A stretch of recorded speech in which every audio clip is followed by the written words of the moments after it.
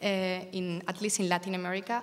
We have been showing Latin American architects and also having a constant relationship with American universities that want to visit Mexico, and we provide them, we basically facilitate appointments with architects and designers, and we also do exhibitions there, and a little bit of everything. It's about architect, design, urbanism, sometimes a street theater, so it has been a very nice platform, and it has given me also the opportunity to know a little bit, at least a Mexican architecture and design scene, and partially, of course, Latin American architecture and design scenes. So the reason why I decided the group of women that we have here is very heterogeneous. I think they're coming from different fields and from different expertises. The reason why I wanted to put all of them together is basically because I think the way how they work in a very interdisciplinary way, I think, and this is not that easy inside the respective disciplines, like approach their own way of doing things from different point of view and to work always in collaboration with other agents. And also, other thing that for me was very important when I put them together is the tremendous social impact that their work has, even more or beyond commercial success. So I think that's why I wanted to invite, like, for instance, somebody like Ingrid and Carla, Ingrid Moye and Carla Fernández as a practitioner. Ingrid is an architect and Carla is a fashion designer, but also a cultural historian. And also I thought was very interesting to invite Leticia, because Leticia is also part of this initiative, a governmental initiative con el Laboratorio para la Ciudad, City Lab, no? That is also pioneer on their kind, at least in Latin America also, and they work a lot with the citizens to develop different things for the city. So we will talk about that in more like deep. And also, I thought was also important to have somebody like Alison, because she's also the only person from this other side.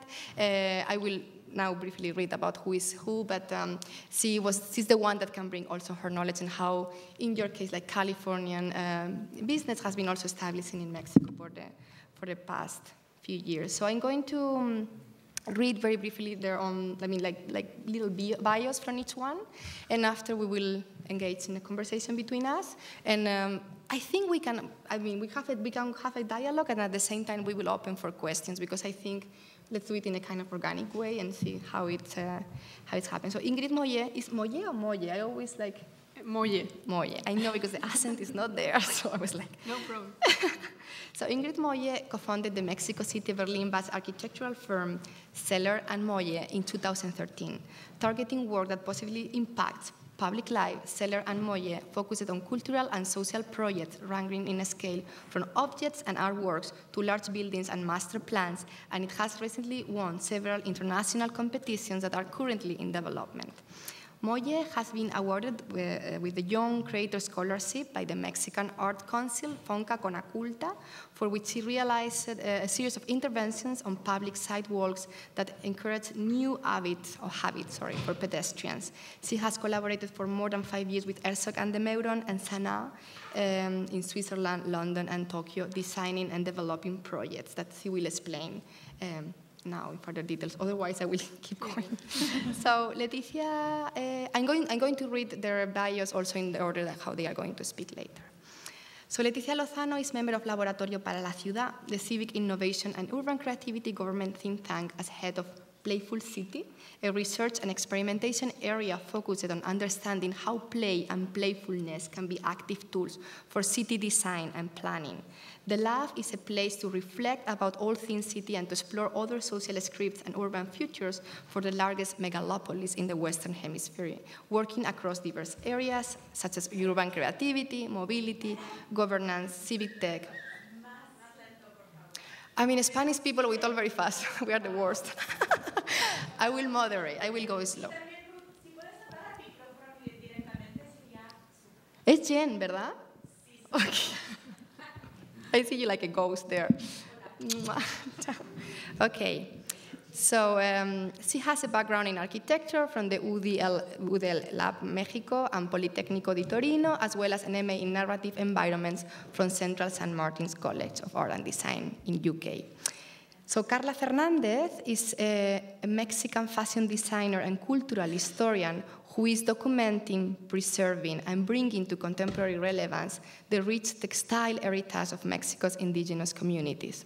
Combining her passion for fashion and traditional Mexican garments and a deep respect for the artisans and communities who produce their own textile, she founded an ethical and sustainable business that includes a fashion label and a unique mobile design studio, Taller Flora.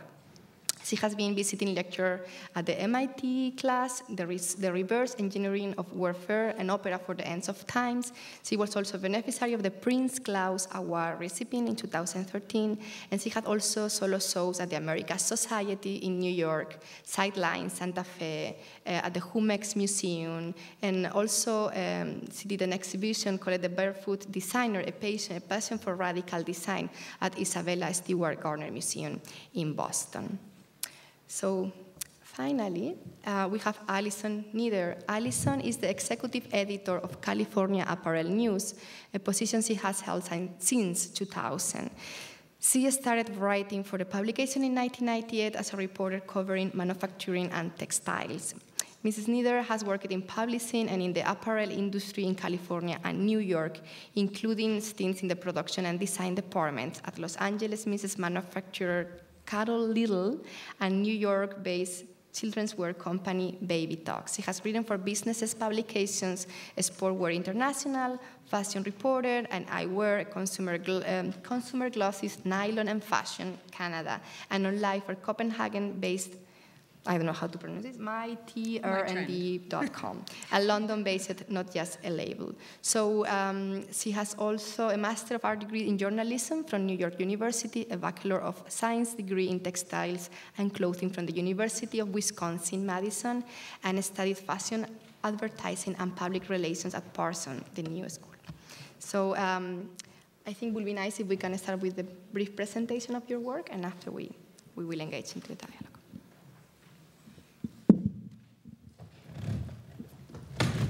Sorry, I will give you a little bit my back.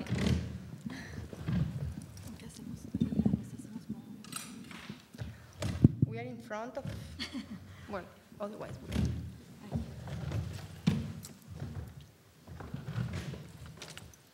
Yeah, thank you. So I will start with a project that we completed recently, this year, at the beginning of this year. And this is a residential house project. It's a refurbishment of an existing house from the 1930s in Mexico City, in the area of Polanco, and with an extension. And this is a 450 square meters. And no, can you go back, way back, please? There, yeah, exactly. So here the challenges were how we keep the spirit of a 1930s house, but at the same time we bring a contemporary language, bringing also new ideas like the greenery. How do people live with greenery in a house, but also how to introduce natural light and how to make the flow through the house a very kind of like organic thing. So if we could go next. Yeah, so, and also one thing we had very clear since the beginning was how to break the limits between the indoor and the outdoor of the house. How, even if you're in the middle of Mexico City, how can you enjoy of waking up in the middle of a garden? And this is something that we have actually achieved and we're very happy with. We also worked with local materials. So actually something that we really enjoy about working in Mexico, it's to not use any product from the catalog, but basically every material that we need to use or that we want to specify, we just work with local materials, with local craftsmanship, and this is one of the beauties of working in Mexico. Yeah, and here, for example, we not just did the architecture, but we also designed the building furniture, but even this is another thing that we appreciate about working in Mexico, that we are allowed to do everything we can. So, for example, here in this case, we designed even the lamps, even the light switches of the house. So, next one, yeah. Okay, so this is a totally different continent. This is a project that we completed a year ago in Bristol, in England. So this was a commission by the University of Bristol to create a permanent public artwork in the Royal Fort Gardens. So this is part of the University of Bristol, but it's an open park. And here the commission was to show a collection of wood in a permanent way. This is a collection of more than 10,000 species of wood that are spanning more than 390 millions of years. So we have here some of the most old and most special pieces of wood. So one of the first actions here that we thought was, how do we wanted to create a landmark so people that are passing through the park, they would identify there's something happening there. So this is not just holding the collection, but it's also acting as something urban, something for people to use. There's even seats for people. And what we also wanted is not to give an obvious understanding of what this piece was. So people actually, we expect that people get triggered by this object there in the park, and they will walk around, find a slot, if you go to the next one, and then almost like in a Renaissance garden with the grottos, people will just look in and find, like in a cave, this treasure, this world of stalactites that contain the history of the wood in our world. So, and this as an architect, for an architect, this is a very special project to do, because you are not designing a house for a family or a hospital. In this case, your brief is you have to make a space for people to look at something that has a very strong meaning. So it's actually a space for meditation, it's a space for observation. And this for us was really special and really challenging. For this project, we didn't work alone. We worked together with an artist, Katie Patterson. She's a Berlin-based artist, but actually from Scotland, and together we did the whole process from the conception of the idea to the completion of the project. And very important, if you go to the next one, is we didn't want to use any artificial light, so this is all natural light, creating this kind of like dapple light, almost like as when you walk through a forest. This is the atmosphere we wanted to create. Next one. Okay. So this is a competition that we just won recently. So I'm showing you just like very recent work. So this is a competition we won a few days ago for Guadalajara in Mexico. This is an area of Guadalajara that is called Zapopan. And basically here is where one of the largest Kodak plants in the world existed in this area. So this client bought the Kodak plant and decided he's going to develop that into a part of the city. So he did a master plan together with SOM, American-based firm, to develop all these areas like housing, hospitals, offices, etc. And the client decided that the Central Park was going to be an open competition by invitation, and we won this competition. So we are now starting the process of developing this park. And it's not just a park, it has a lot of functions. It has a plaza, it has an underground auditorium, it has a building with a market, art school, and some other facilities like cafes, etc. So for this project, we decided not to enter alone, but rather to collaborate on one side with landscape architects, Mexican landscape architects, on the other side with the England firm Arup, they are engineers. To my eyes, one of the best engineering firms in the world. And we have entered with them because for us, it was not just about putting plants there and solving an architectural brief, but it was about the opportunity we had to create a park in Mexico to make this a living element that performs. So basically what we expect the client is this park doesn't need any energy from you. We're going to produce all our energy, and all the waste we're going to use again to produce, to have a sustainable system. And the architecture itself, it's also performing, not as a passive element, but as active element. So everything that you see there in the park has a function. For example, the lake is performing. I'm not going to go so much into detail, but if you go to the next one. So it's also very much about the relationship of architecture and park. So a lot of an approach could have been to just have a park and then the building with a facade, but we thought this building should not have a facade because in Mexico we have the opportunity to enjoy the weather, so then we avoid having these spaces air-conditioned and, you know, which is not a good idea in Mexico. So we have cross ventilations and we have this very near contact with the nature. If you go to the next one, and yeah, and then the building becomes almost like a natural space in itself where we have cross views, cross ventilations, not just in a horizontal way, but also in a vertical way. And it's also very important for us to enhance the views from the users of the park into the users of the building. Next one. And we are also designing an underground auditorium where we didn't think of it just as this space, which is also a beautiful space, but it's an enclosed box. But we thought, what about giving it the chance to also have a contact to the outside? So we created this kind of eye at the top, so people who are passing in the plaza, crossing the plaza, they can also overlook what's happening in the auditorium, and even people in the intermediate level, that is the lobby area. Next one. Okay, a very different scale of project. This is a project we're developing together with Infonavit. This is the social housing institution in Mexico. And with them, we're developing different projects. And this one we enjoy very much because it's about developing a prototype of a rural housing. So this is for one, it's very little money to build these houses. And what we proposed to the Infonavit was, we're not going to give you just one house. We're going to give you a system.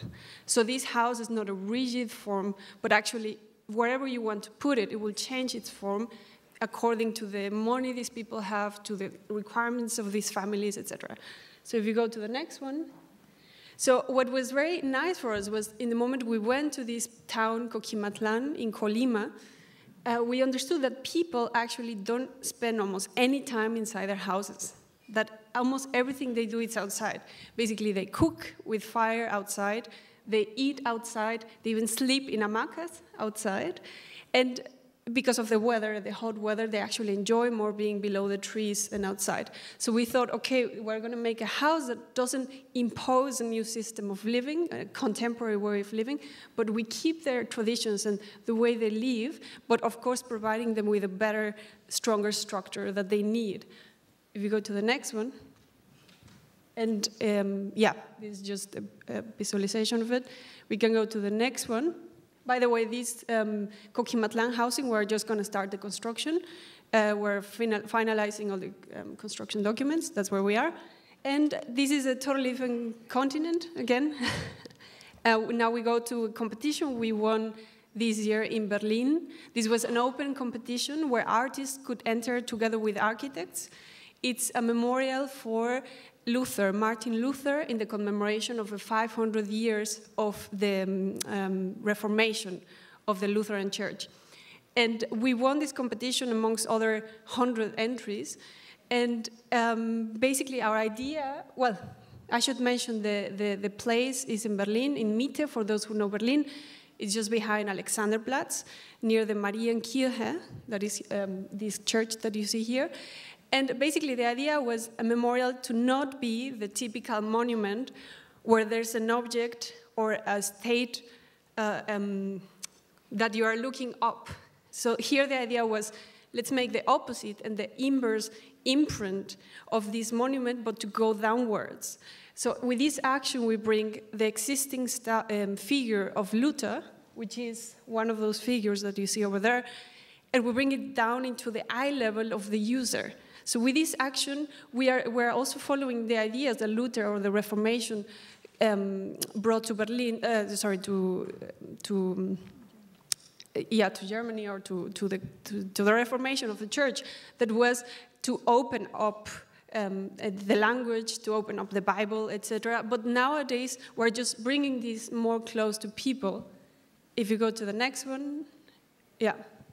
Okay, so if you see, this is actually the imprint of an existing memorial that was destroyed on the Second World War that used to live in this place. So we actually used the geometry of this memorial and did an opposite imprint into the ground, creating at the same time these spaces for people to sit and gather.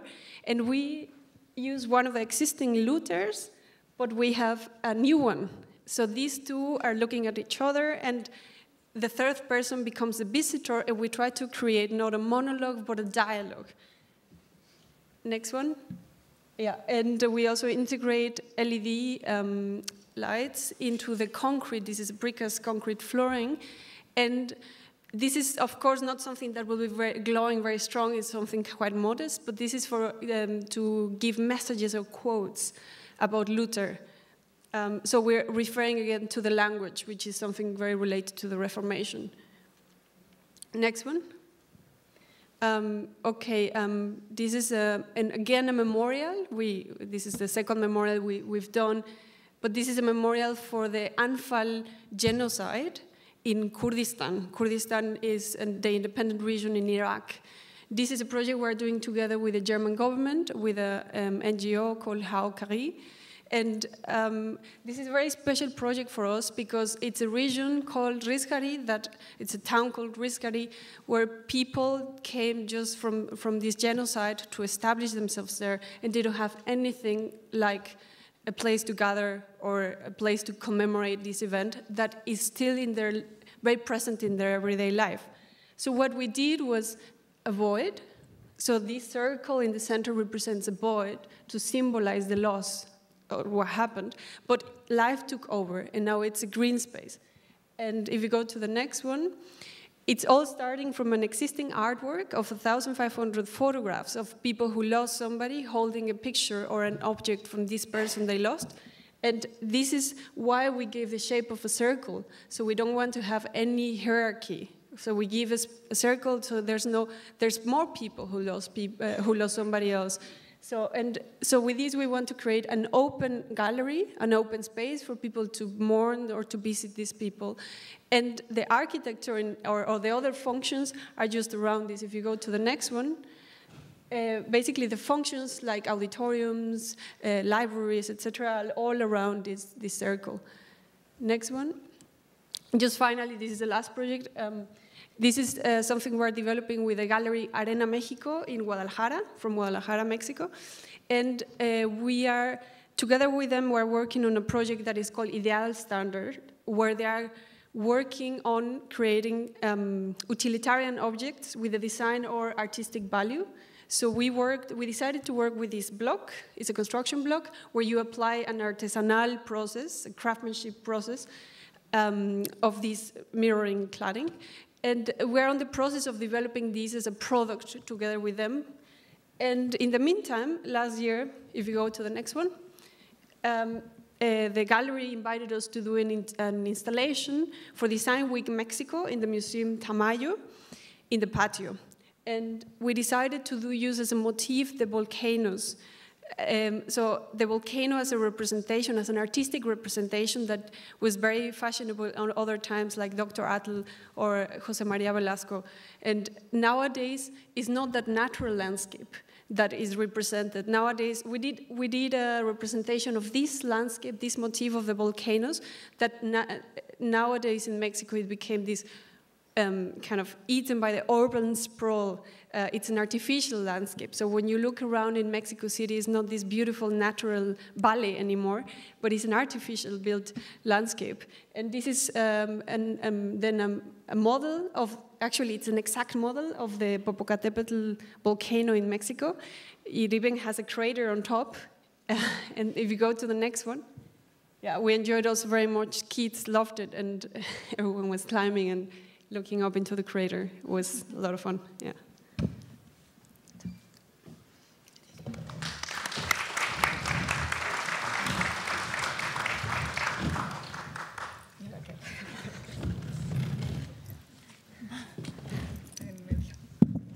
Sorry. Okay. I don't know if they have the presentation. Well, my name is Leticia again, and I come from LabCDMX, which is the civic innovation and urban creativity area of Mexico City's government. The presentation. The presentation.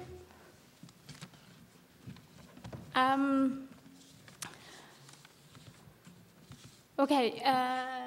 Yeah, so the lab, Here it is. yeah, that's not the first slide. No.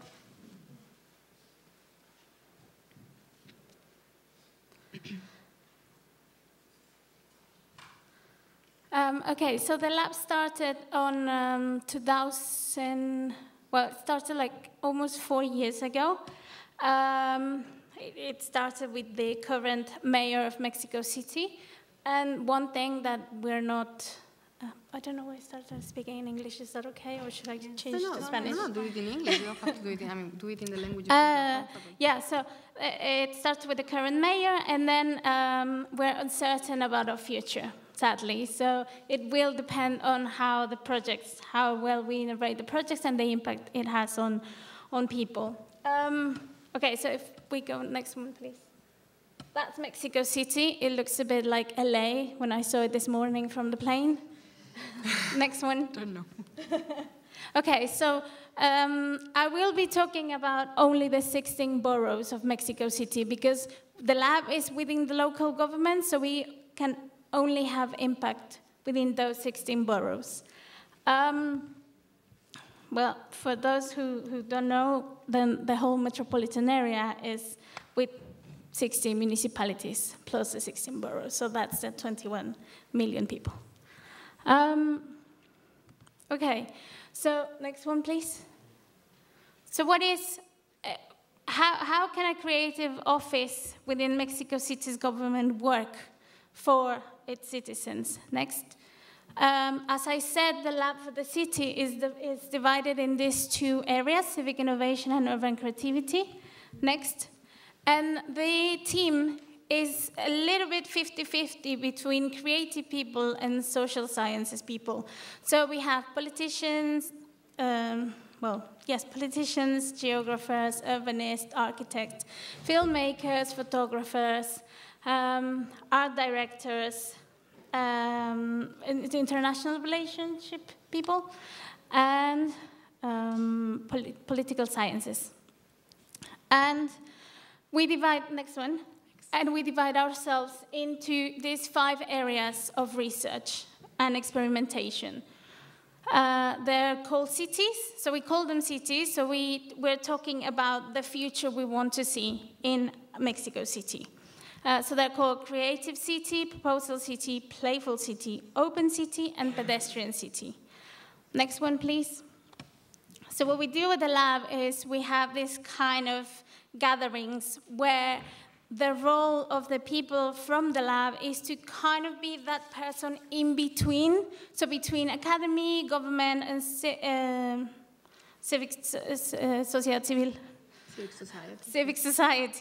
and just try to put them in the same place with a problem and try to work for a solution that has an impact on the whole city.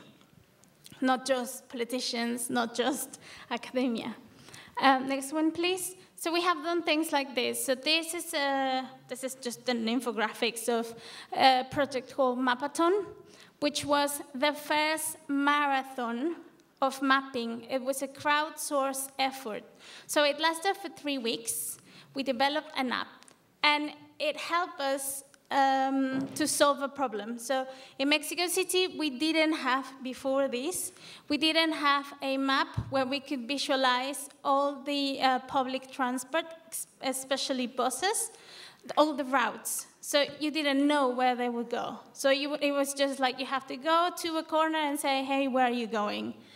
Okay, so this is really, really difficult if you're thinking of a city that has 9 million people to transport, and you have to do efficient mobility for them.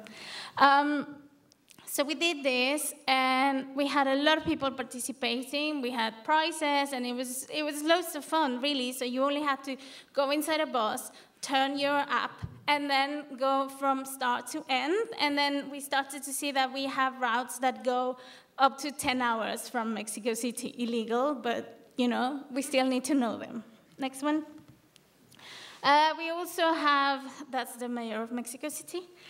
We also have done the open government law, which means many areas of Mexico City's government have to open their data.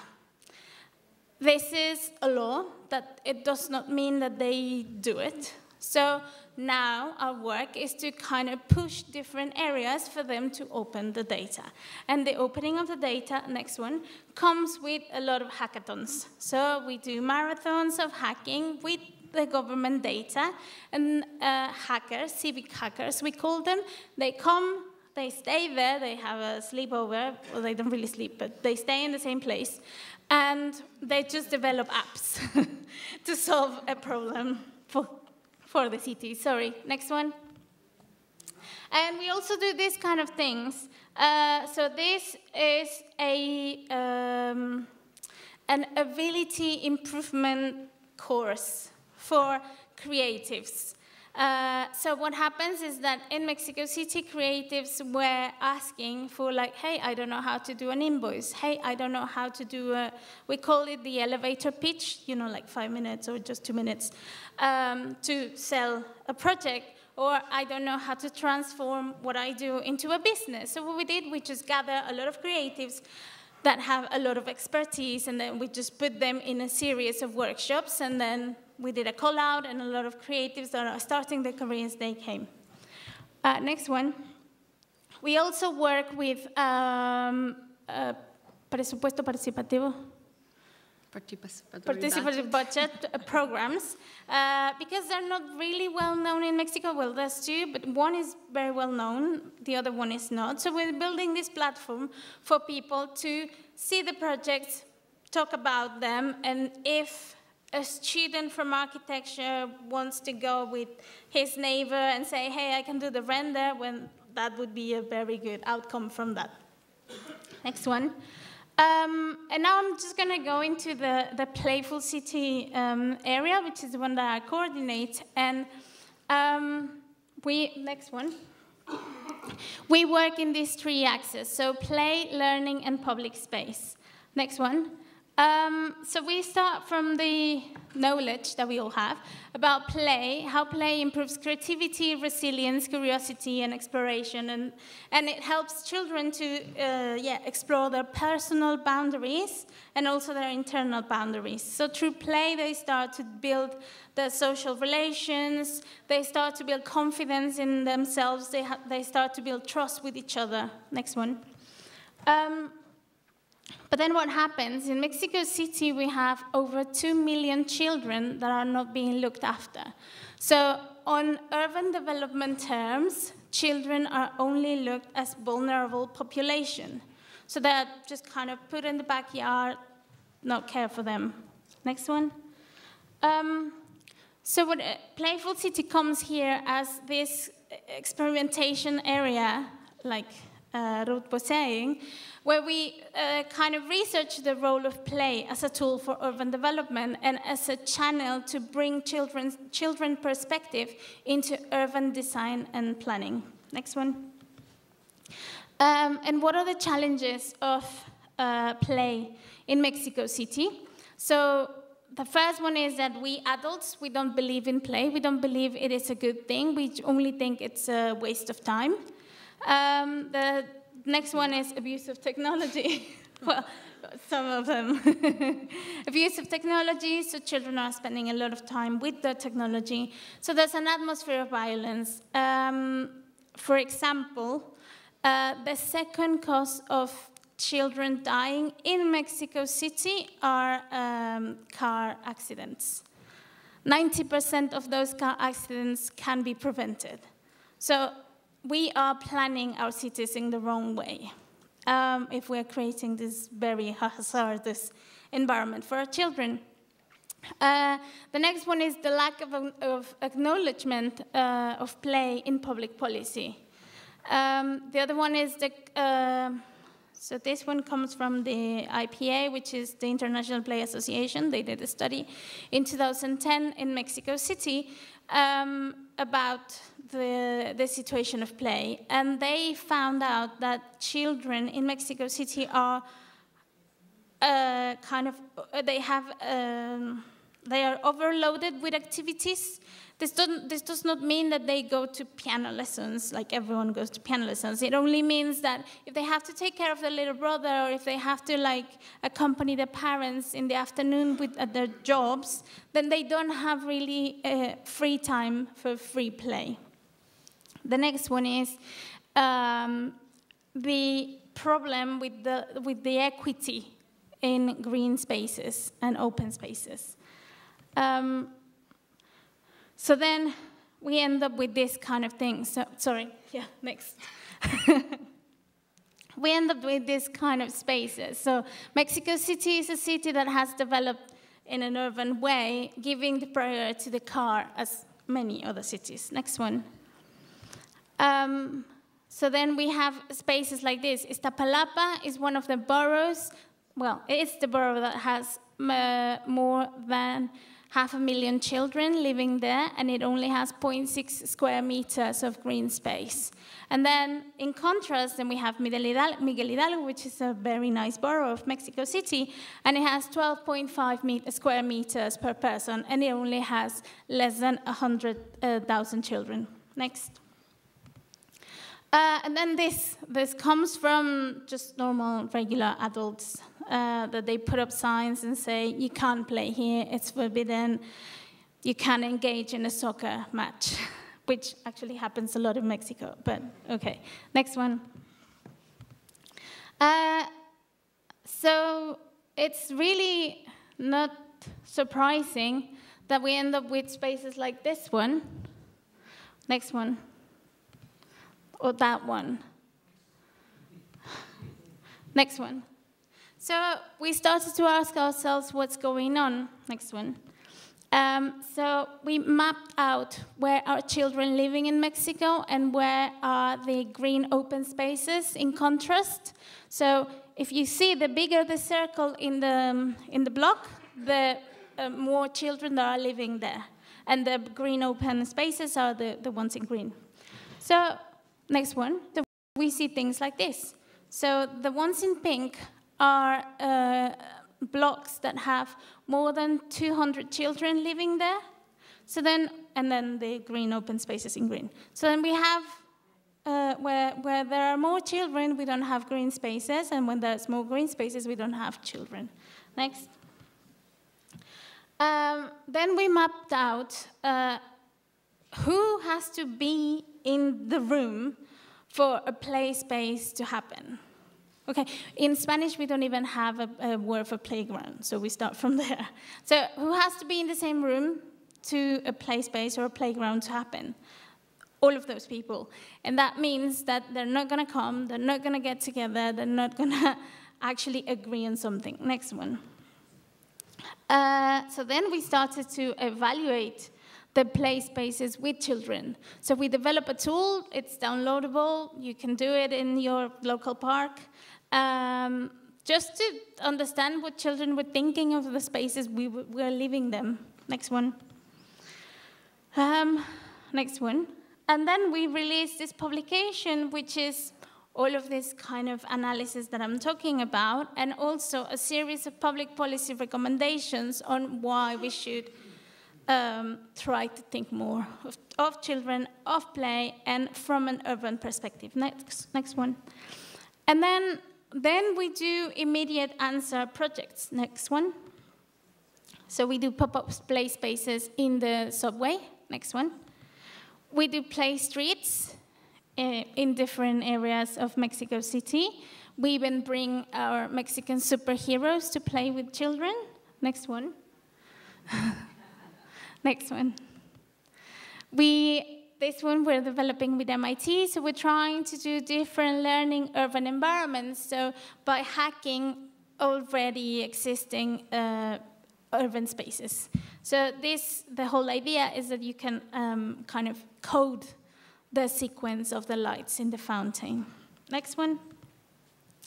And now we're going into a strategy of how can we take back spaces that are supposed to be for children that are already there, but for some reason they're underused. So this one has barbed wire, I think it's called, the thing on the top. And then it's locked all week. And it's only open on Saturday mornings. And this was the government's response to, I don't know the political word, but homeless people going inside. So they just closed it off for everyone. Next one. So we're trying to bring this kind of things into the spaces. So what happens if we do urban, temporary urban interventions that instigate play in these spaces, and we try to change the interactions that the spaces and the physicality of the spaces are actually making. Next one. So what's next? We'll see. So I would like to finish with this quote from Lady Allen of Harwood, which is, "Better a broken bone than a broken spirit." Thank you.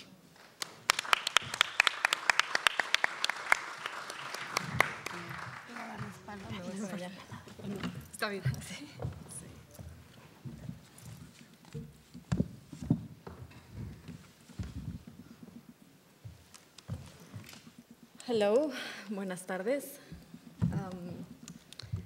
I prepared this talk in Spanish, but I'll do my best. And next one, please. I am a fashion designer, and when I started to get interested in fashion, I made everything that a fashion designer shouldn't be doing. That was my teachers were saying. My father, he used to be the director of the museum, the museums of the Instituto Nacional de Antropología y Historia. I know we have great translators in both ways. Yeah. So I used to go with him where the pyramids are, and I was 9 years old, and I saw these beautiful girls and women dressed as I ever seen before. I was born at the north, in Mexico City, and we used to go to shopping sprees to the States, so I pretty knew how much was happening in terms of fashion. My mother was the first one that used hot pants in Saltillo. So imagine if I wouldn't know that. But even if I knew so much about Western fashion, I was so obsessed with the way that indigenous communities dressed. So I used to tell my mother and my sister, okay, let's go for that chuj, no? That it's a kind of a jacket. And we went to the market, and we couldn't find it because they would not sell it to tourists, because tourists won't understand the complexity and the time and won't pay for it. And I just didn't understand why in Mexico we're not working with the best designers, that there's like plenty of them, but they live in the deserts, in the highlands, and en las montañas, en los desiertos, y en la selva. So this is what I decided to do our third book. I just made this photo shooting with Graciela Iturbide. She's a very good friend of mine and an amazing photographer. And Graciela, she always lives in this Alice in Wonderland, and now this is Alice in Xochimilco. And this girl that has like these two peyotes, no, that she's looking through, and that's how I feel. Next, please. In Mexico, 95% of the textile artisans are women. And it's very interesting because it's completely different of what happens in India or what happens in Asia, because the crafts are getting extinguished. I know that is happening all around the world, but I am pretty concerned about Mexico.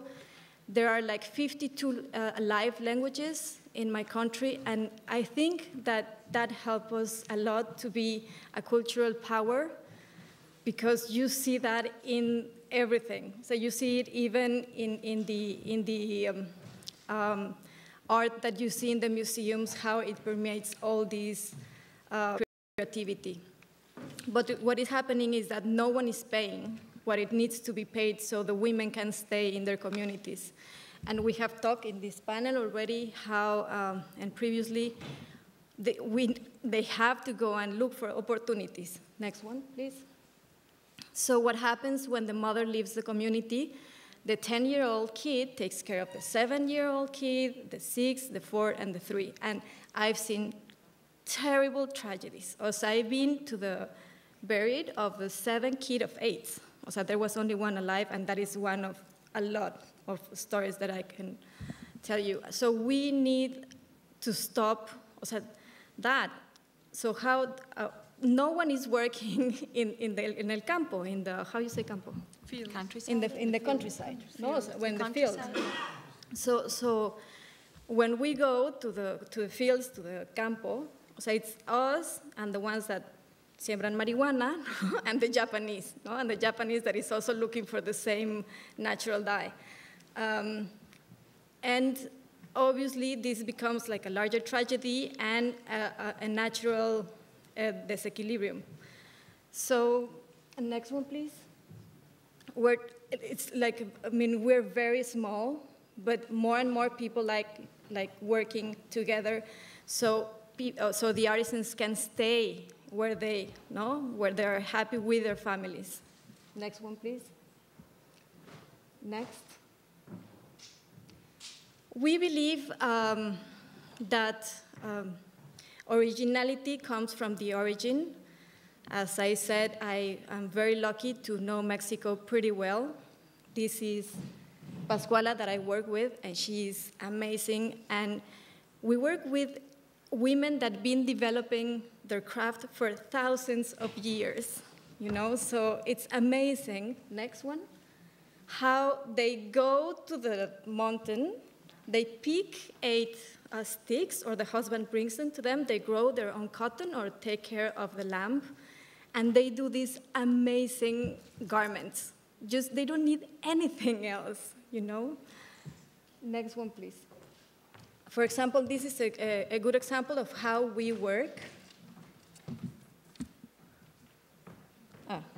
Okay, but I can speak Spanish, but am I doing okay? Yes? Okay. Okay, so this is Don Juan Alonso. I don't know if you have one of these molinillos to rub the chocolate. What happened to this community? There's like 1,200 molinillo makers in this region. No one is buying these objects anymore because Starbucks, you can go and you get it like all in polvo, pulverizado, yeah. Or you just have one already. And so I went with Don Juan. I asked Marta Turok, it's like, who's the best molinillero in the town? And he said, like, Don Juan. The father of Don Juan used to do wood carving, and he used to put in el dedo gordo del pie, in the big foot, on the finger, toe, a string, and he used to pull out, and that's how the torno would like start, and he would like carve. So amazing, and he's like the next generation. What is amazing is that now no one needs anymore. So I went to Don Juan and said, like, what happens if these rings, we just blew them up and make bracelets? And those bracelets, now we sell them in Japan, in the States, in Europe, in Mexico. And then it became a trend. So another designers started to make tables, we now do shoes, bags, etc. And what I believe is that we have to, is what I call zapatero a tus zapatos. It's very difficult to do a fashion brand or whatever it needs alone. And that is what in Mexico do. Even if you're a designer, they ask you to be a very good designer, a super entrepreneur, doing super commercial. Obviously, you're not going to be good in some of those phases, and it's going to be a tragedy. And that's what we always ask the craftsmen to do. And it's impossible because we don't have that time, less in the communities, because the women have 8 kids, and they have to go and bring the food, and etc. So it's very complicated at the end of the day. Next one, please. You have to solve problems. Next one, please. Well, we believe that fashion is not ephemeral and tradition is not static. Next one. This is an example of our garments. Right here is Teotitlán del Valle. This is Beto, that for sure you know, Eduardo. This is Food Loom and Natural Dyes, and it has phrase of a poem of Nezahualcóyotl. And this one is very interesting over here. Next one, please. These are the spirits of San Pablito Pahuatlán. Once again, the communities call us to go and collaborate. It's like only 10% of the groups that we work with, we just go and tell them, I want to work with you.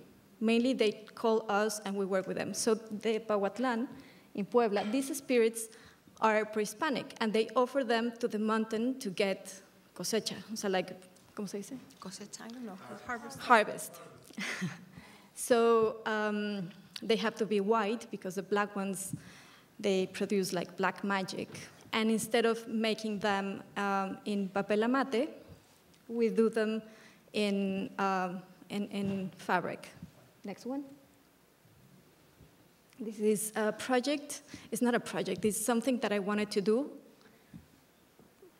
I was very angry when Trump won the elections. So I, like 20 days before he was taking power, I post on Facebook, it's like, let's go and do something, no? I was on Facebook, and 15 friends replied, like, yes, let's go, because I am Mexican, I am a woman, and I couldn't believe it.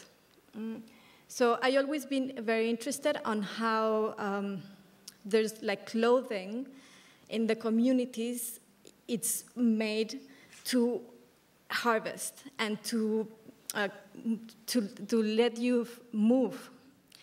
And I've been to Mexico to ¿cómo se dicen marchas?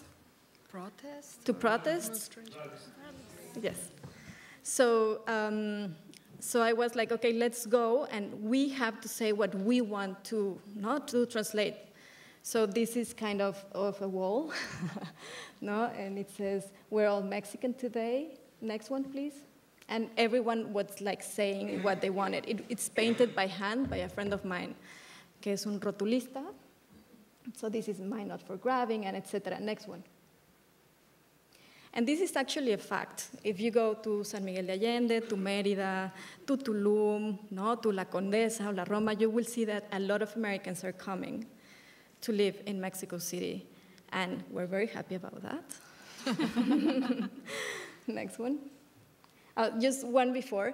But what was very funny is that I was prepared, these garments are made that you can run, because I thought that we would have to run. So all of us, you could like take them very fast or grab them around and run. And then you could have like something to put like your water, because it was not meant that you could not have water. So it was, so imagine the Mexican women designing this to run and to protect yourself and your friends, and obviously it was a very quiet.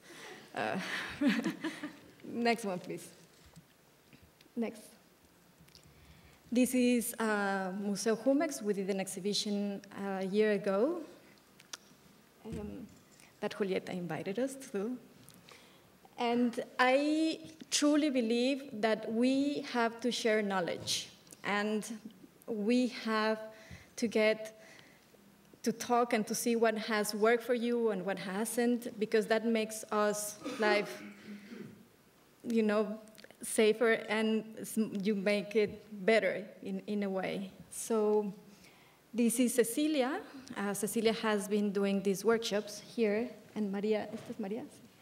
And imagine that Ceci created this workshop where you can weave in a week, and she created it, and it's amazing. So this is actually outside of the Jumex exhibition space. Next. Also, we tend to do things the way we believe is the best for us as a company and as what we want to transmit. I don't understand like the catwalks, because they're too fast, and we work very hard, all of us, to make that garment. We spend lots of time making a new technique or going to the communities or them coming back. So we work sometimes with different, like dance, that someone was asking for dance. We use dance to show our garments because I love the way they are in movement. And also these are like unisex or women or men, but they're used by men and women on stage. These are Silas and Rashawn. They used to dance for Merce Cunningham, and we do amazing, crazy dances. Next. Oh, wait, just one before. And that is a sculpture of Pedro Reyes, that is my husband. And that one, that I love. And so he gave me that sculpture. And for example, down here this is the collection that is now happening is called Danzas y Ceremonias, Rituals, Dances and Ceremonies, Dances and Ceremonies. So as we saw, we had like the spirits of Pahuatlán. These are the tecuan, like the spots of the jaguar that actually they're meant in the dances of Guerrero to give you strength and to protect you of the evil eye. And then we have the Shakira that it also has like the reflection, so it goes on. And we have the jingles of the powwow dance. Next one. Next one, please.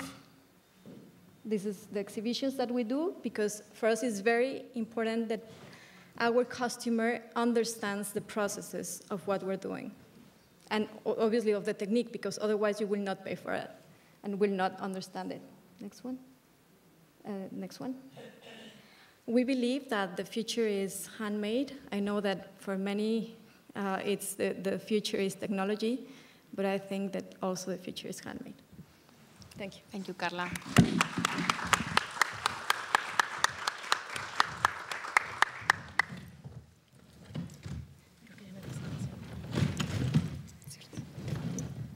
Hello. I'm going to give you a little bit of background about California apparel news and a really quick overview of the apparel industry in LA and our relationship to Mexico. California Apparel News is a weekly fashion trade publication. We've been covering the business of fashion since 1945. Everything that we do sort of goes through a California filter. Oh, sure. I will try my best.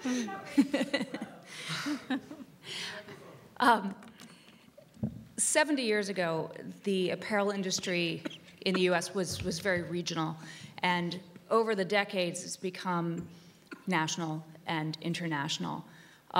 But today, Los Angeles is still the largest garment center in the US. We produce for the local market, we produce for national and international labels. We're known for certain categories, specifically denim. We do well with T-shirts, and we do also have sort of a high-end fashion discipline as well. Our relationship with Mexico, it has always been a resource for the apparel industry, going back to the 1980s and specifically in the early 90s. In the early 90s, a lot of manufacturers began sending their production overseas, well, to Mexico. And that was the beginning of NAFTA, essentially. In 2000, we eliminated the quotas on goods from China, and a lot of that manufacturing moved overseas. Fast forward to now, production is very fluid, and you can move it around the world fairly easily. In the past, you had to hire somebody and send someone overseas and have them develop the market. Now, it is all done online. It's done through consultants. But what we're seeing right now is a lot of the production is coming back to Los Angeles and also to Mexico. Los Angeles can only handle a certain volume, and so Mexico is a fantastic alternative because it's close. You can get something in 2 weeks if it's produced close to the border, or in 3 weeks if it's produced in Mexico City. So there's been a very good relationship between the two countries. But as I said, it can move very quickly. So what's happening right now, as the US administration is looking again at NAFTA, apparel companies are nervous and they're starting to look at other areas. And what they want is they want the same quality and ease that they have in Mexico. They want to be able to get something quickly. They want to be able to enjoy a certain expertise. And for a lot of them, they're going further south. And so they're looking at Central America. They're looking at the Caribbean. And that's sort of where we stand today. Now, as I said, my background is really the business side of fashion. I deal primarily with larger companies. But we do also have a small artisan sort of tradition here in Los Angeles. So I can sort of wear both hats. Okay, thank you, Alison. Well, I'm going to start the dialogue between us, but I think the people from the public, if you want to ask questions at the same time that we are talking, I think it's fine. So we don't have to talk between us and after to open the questions to the public. If somebody wants to intervene, it's very welcome. So, as I said at the beginning, and this is more a question for Carla and for Alison, and thinking about the fashion market, I'm very interested in how, for instance, Carla always has this kind of practice with a kind of collaborative work, and how you incorporate all the time the knowledge of other, of the communities where you work, no? So it's not about also doing, but also how you can incorporate this knowledge in a way, no? And also, in addition, and very important, is this idea of a fair and equitable trade and labor relationship, and it's totally implicit in your work. I know your work is also very slow in a way, no? But as Alison was saying, on the other hand, Mexico has been for decades like a robust apparel. A robust, yeah, like that, better? Yes, sounds like a kind of robust apparel manufacturing base, but not always in fair conditions, and for both countries, no? So I would like, if you can explain from your point of view, Carla, how this is something that impacts in your work when you try to work, in the United States or outside Mexico, no? And also, Alison, if you can also provide us with some samples of a kind of more equitable and sustainable relationships that has been built between both countries through certain kind of companies, like positive example that you can explain us, that how you can create these kind of relationships of working, but in a more equitable and fair way. Would you like to start? Well, a prime example would be the denim industry. We have a very active denim industry in Los Angeles, and there is also a very active denim community in Mexico, and there is a lot of travel back and forth. Denim to a lot of people seems like a utilitarian garment, but it actually requires an awful lot of handwork and a lot of expertise in order to get a pair of jeans to look the same when you buy this pair of jeans and then the next pair of jeans. There's really a craft to it. And a lot of the denim manufacturers will move their production, U.S. denim manufacturers, will move their production back and forth between the U.S. and Mexico. Obviously for price reasons, they will move to take advantage of lower labor prices, but they're not going to just move unless they can see that there's that expertise there. So it has been a very close relationship. Well, and in terms of the industry in Mexico, it's something happened when they opened China, because before, like, the industry didn't have to develop creativity in Mexico, because they were like designing for Donna Karan, they were designing for Calvin Klein, etc. And when China comes and it's opened the market with China, suddenly all these industries in Mexico, they don't have nowhere to go, and they start looking to Mexican designers. So you see, it's like, for example, now I will give you an example of denim, that we're talking about. The textile industry is happy that the NAFTA, maybe something would happen, you know, because sometimes the trade was not that favorable, favorable for both sides. So you never know who is being beneficiado, the benefits of these treats and the other ones. Obviously, I work with communities in many of these states that, in the other hand, there's only women or very few men And they have come here to the States to work in looking for better opportunities. So we have to work and, again, give these opportunities in Mexico, in our land as well.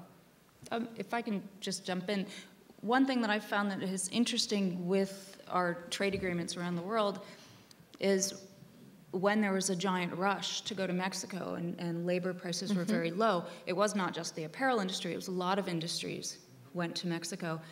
And over time, the workers wanted to get better paying jobs, better paying than apparel, and then they would go to work in automotive or electronics. And you see the same thing in China. Today, China labor prices are rising because of the exact same thing. Once you send all of that business to an area, you start to create competition and the wages rise. They're not even close to US standards, but what ends up happening with the industry is then they start looking elsewhere. So for example, right now, they're looking at Vietnam. Eventually, labor prices will rise. They just will keep looking to sort of maximize the dollar. So that is one thing that was a byproduct, and it was something that a lot of people who looked at NAFTA knew that was going to happen. It was part of the appeal of bringing all of that business and jobs. And that is also something that we have to work against. No? That is part of the manifesto that I was talking to you before. It's crazy how in the fashion industry, the amount of winning, o sea, the ganancia you have to have, it's crazy. So that's why the workers cannot be doing that. It's completely out of control. So we also have to be very aware and saying it's like, well, this is the cost of this, and stop buying a million things in whatever fast fashion is. So it's very tricky. Yeah, I mean, if somebody wants to ask something, because we don't have a lot of time, otherwise I will keep. Oh, okay.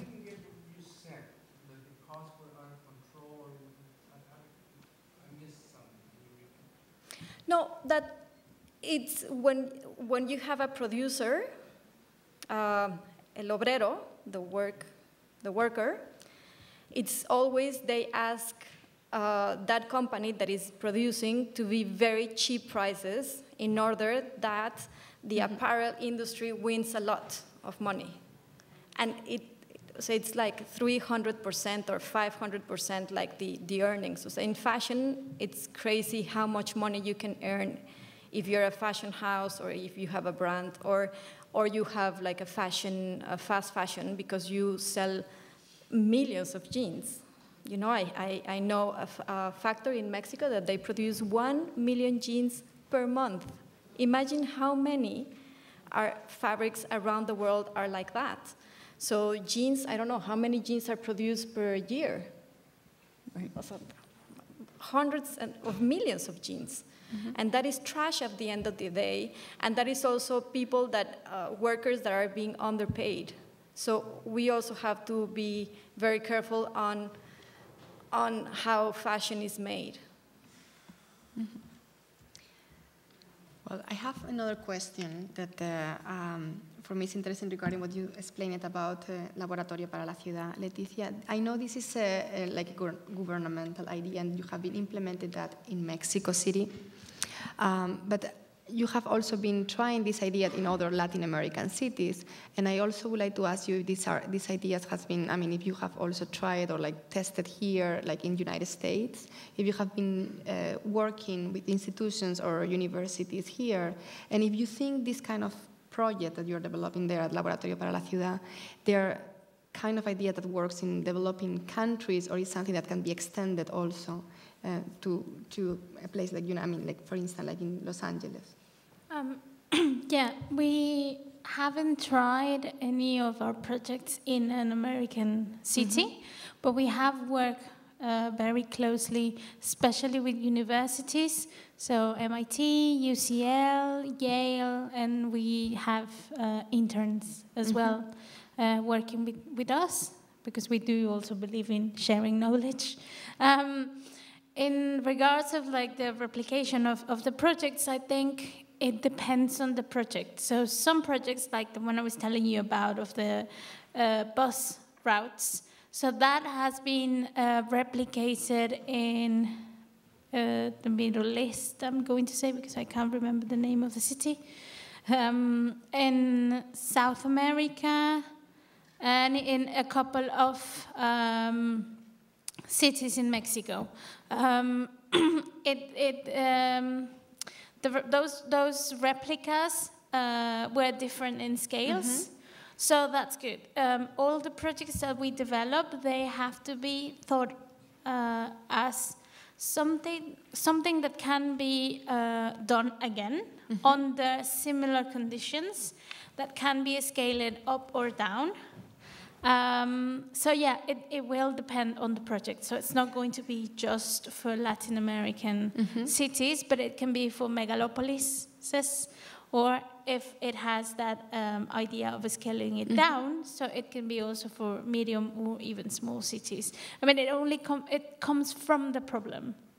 So maybe it's just a solution that, that can be I was thinking when replicated. you were talking about the Laboratorio para la Ciudad, I came to my mind, like, and you know also, Carla, about him, when Antanas Mockus, the mayor of Bogota, was doing this kind of experiment in a way of working as a kind of gabinete, I don't know, like Klaus gabinete. Like there were people from the humanities, no, like philosophers, but also designers or architects, to develop ideas and projects to, I mean, in this case was just to help to slow down the crime in Bogota, and it was very effective in a way. So, yeah, I think even if you said that it will depend on the government that is at that moment what is going to be the future, but it's definitely something that has been tested in different ways and has been always working really well. Yeah, no, I think Antanas Mockus is one of our heroes. Yes, but also of, like, if you talk within people working in think tanks and labs around the world, they're always referring to him as a pioneer on doing social experiments from the government and just trying to change behavior. I know, yeah, please. Yeah, I just read that following what happened with the coal industry, retail is where the next tsunami of unemployment is going to happen. J. Crew, bankrupt. Neiman Marcus, bankrupt. Sears Roebuck, long ago. How is that going to impact the fashion world? Oof.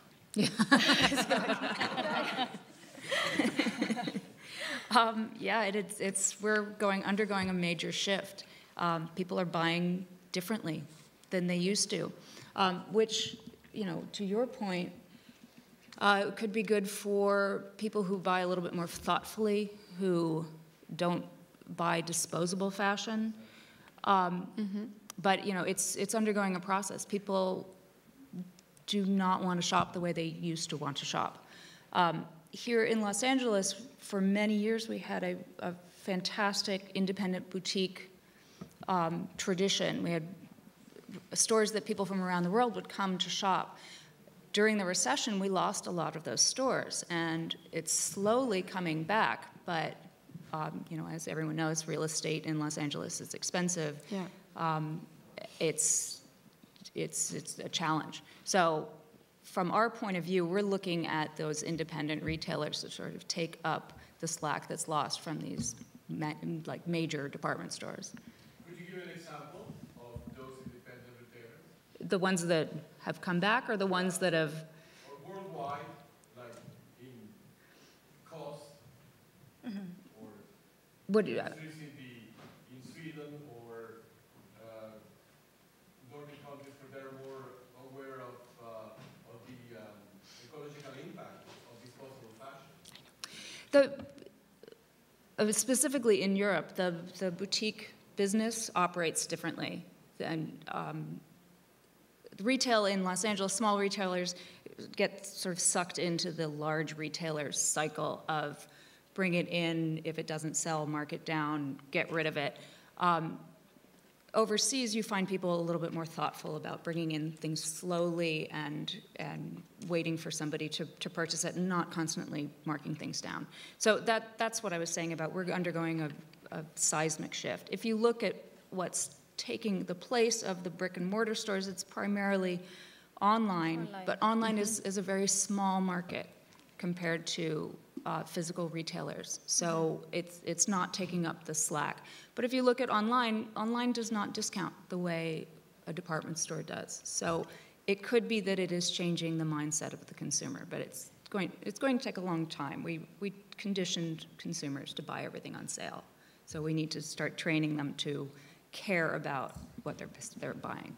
Mm-hmm. I think we don't have, I mean, we have to finish, no? But yes, we have to finish, no? Yeah, we have to finish. That's okay, thank you. There's one question. Yeah, we can try another question and we finish. There, yeah, yes, please. Anna. Sí, Alison, ¿qué dirías en la renegociación del NAFTA? Digamos, ¿qué tendrías como propuesta? Para Carla, ¿cómo estás en el mercado de Estados Unidos? Si estás adentro, si estás vendiendo, qué estás vendiendo, cuándo estás vendiendo. Can somebody translate for me? What would you do? What would you propose for NAFTA? For better NAFTA. Oh. There are two different sides that are arguing how to change it. I mean, as everyone knows, half of the industry is very protectionist, and so they're arguing for new regulations that will protect the remaining U.S. textile industries. And then there's a whole other side that is very globalist, that wants us to continue to operate as a global economy. I am not sure what's going to win out, to be perfectly honest. I am a fan of our domestic resources. I think we should keep a manufacturing base. I think every country should have a manufacturing base and be able to produce for its own industry. So, but on the other hand, it's hard to deny that we receive all of our news globally. We're global consumers, so yeah, I can argue both ways. And we're trying to get to the American market, which is very difficult. Actually, I told Alison that I was very happy to meet her, because they have very strict laws. You cannot, I mean, I've been dragging my suitcase all over this country, and I understood that that is not the way to do it, because they get super scared. I've been doing fairs that also takes like 4 years to get you well known, and it's very expensive for us as a small company. We're looking for a showroom, but we are too artistry, so it's okay. we'll keep going. Okay, just a last question. It's Steven, so we have to give him. And that's a very naive question, but it's my impression that there is a newfound confidence in the design world, the various design worlds in Mexico right now. I don't remember reading 20 years ago about Mexican architecture, internationally recognized. 40 years ago, yes, but not 20 years ago. Suddenly I see advertising for design weeks in Mexico City. Yeah. And I don't remember seeing, now maybe it's just I didn't pay attention, or I didn't pay attention before, but is there some kind of Ingrid, Carla? Both in volume and in confidence going on? Yeah, there is. I mean, I personally, for example, had the chance to choose where to go and where to establish my architecture office, because my partner is from Berlin, from Germany. I'm Mexican. And we both chose Mexico as a place where to do architecture. And we are really happy and really excited about being there after 4 years of establishing our company. We feel it's an open field because there's so much to do. There's so much also material to use. And there's not so many rules as in Europe. Also, we have an amazing weather. People are really available and excited to do things, to try things, so to work with the local craftsmanship it's amazing. And on the other side, we're both, Christoph and I, my partner and I, were both trained in Japan and in Switzerland, in England. So we come with a different eye, with a different way of doing things. So in a way, for us, we're perhaps a new generation of architects who work in a global way, because we are working on international competitions where we have, our network is not just in Mexico, but we work with through Skype with engineers in England, in Berlin, in other places, but at the same time, we work with what we have in the country. So, I mean, for me, it's been a very easy way, smooth way, somehow, and I feel that I'm a new generation of people doing architecture in this way. And although we are doing projects from Mexico, in Iraq, in China, in England, in Germany, we believe in the site-specific work. So it's not just about just being in Mexico and doing a project in Iraq, and I don't want to know about that. For me, it is about the region, it is about understanding different cultures, but on the other side, I think this having a foreign eye and gives you also a capacity to look at other things that maybe others don't do. So this is my personal experience of being in Mexico as a new generation of architects. Yeah. Mm-hmm. So, yeah, we have to finish, and thank you very much. Thank you. Gracias, Ruth.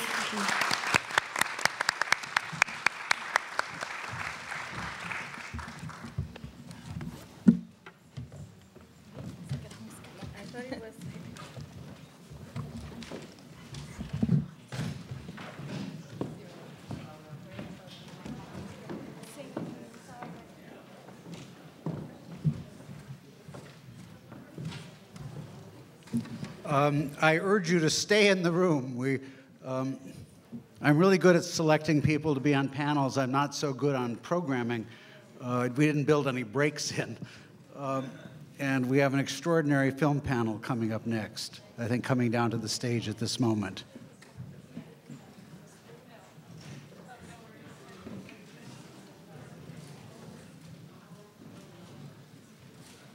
Cinema.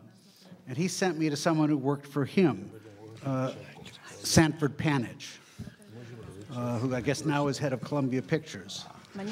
And Sanford said this remarkable thing to me, and I really want to throw it out to the panel for one of the things I hope they will reflect on.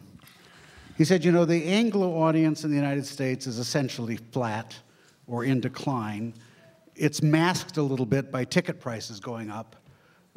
But in numbers, there's no one to grow it with. At the same time, there's an underserved Latino population in the United States that the industry has not really learned how to think about and to market to. And at the same time, there is a Latin American world. He said, if we want to have an American cinema, now I'm talking about US American, it totally depends on finding ways to incorporate the Latino population into that larger audience. He said, otherwise, the place of growth is China, and we'll be making films that can sell to the Chinese market, and they may well be less and less American in any, US American, in any significant way. I just want to put that out there as a question about this potentially larger market that has so many population overlaps, and what the future is with that as you see it. But otherwise, talk about whatever you talk about. I just thank you. Thank you, Stephen. Thank you so much for being here tonight. We're the last panel, the film panel. You have in your program that Rodrigo Garcia would moderate this panel, but he couldn't. Sadly, he couldn't be here with us because he's sick. So I'll be moderating the panel. I teach at CalArts at the film directing program. I'm a filmmaker as well, and I'm very happy to be accompanied by these three wonderful filmmakers and by Tom Rothman, who is an executive at Sony. So I'll introduce them very briefly, and I'll let them then talk a little bit more about their work. Natalia is a Mexican-American filmmaker who's been doing nonfiction and fiction work for the past 15 years. She's a MacArthur fellow.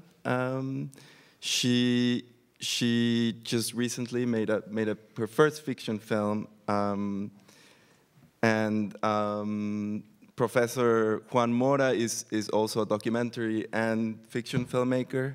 He's been teaching at CUEC and CCC for many years. He's been the professor of many filmmakers that have come and done work here in the US. Jonás is a writer-director. He co-wrote Gravity with his father Alfonso, and he recently released Desierto, which is a film with Gael Garcia Bernal. And Tom Rothman is the chairman of Sony Pictures, and he basically produces or oversees the production and distribution of every film at Sony. So, so welcome. And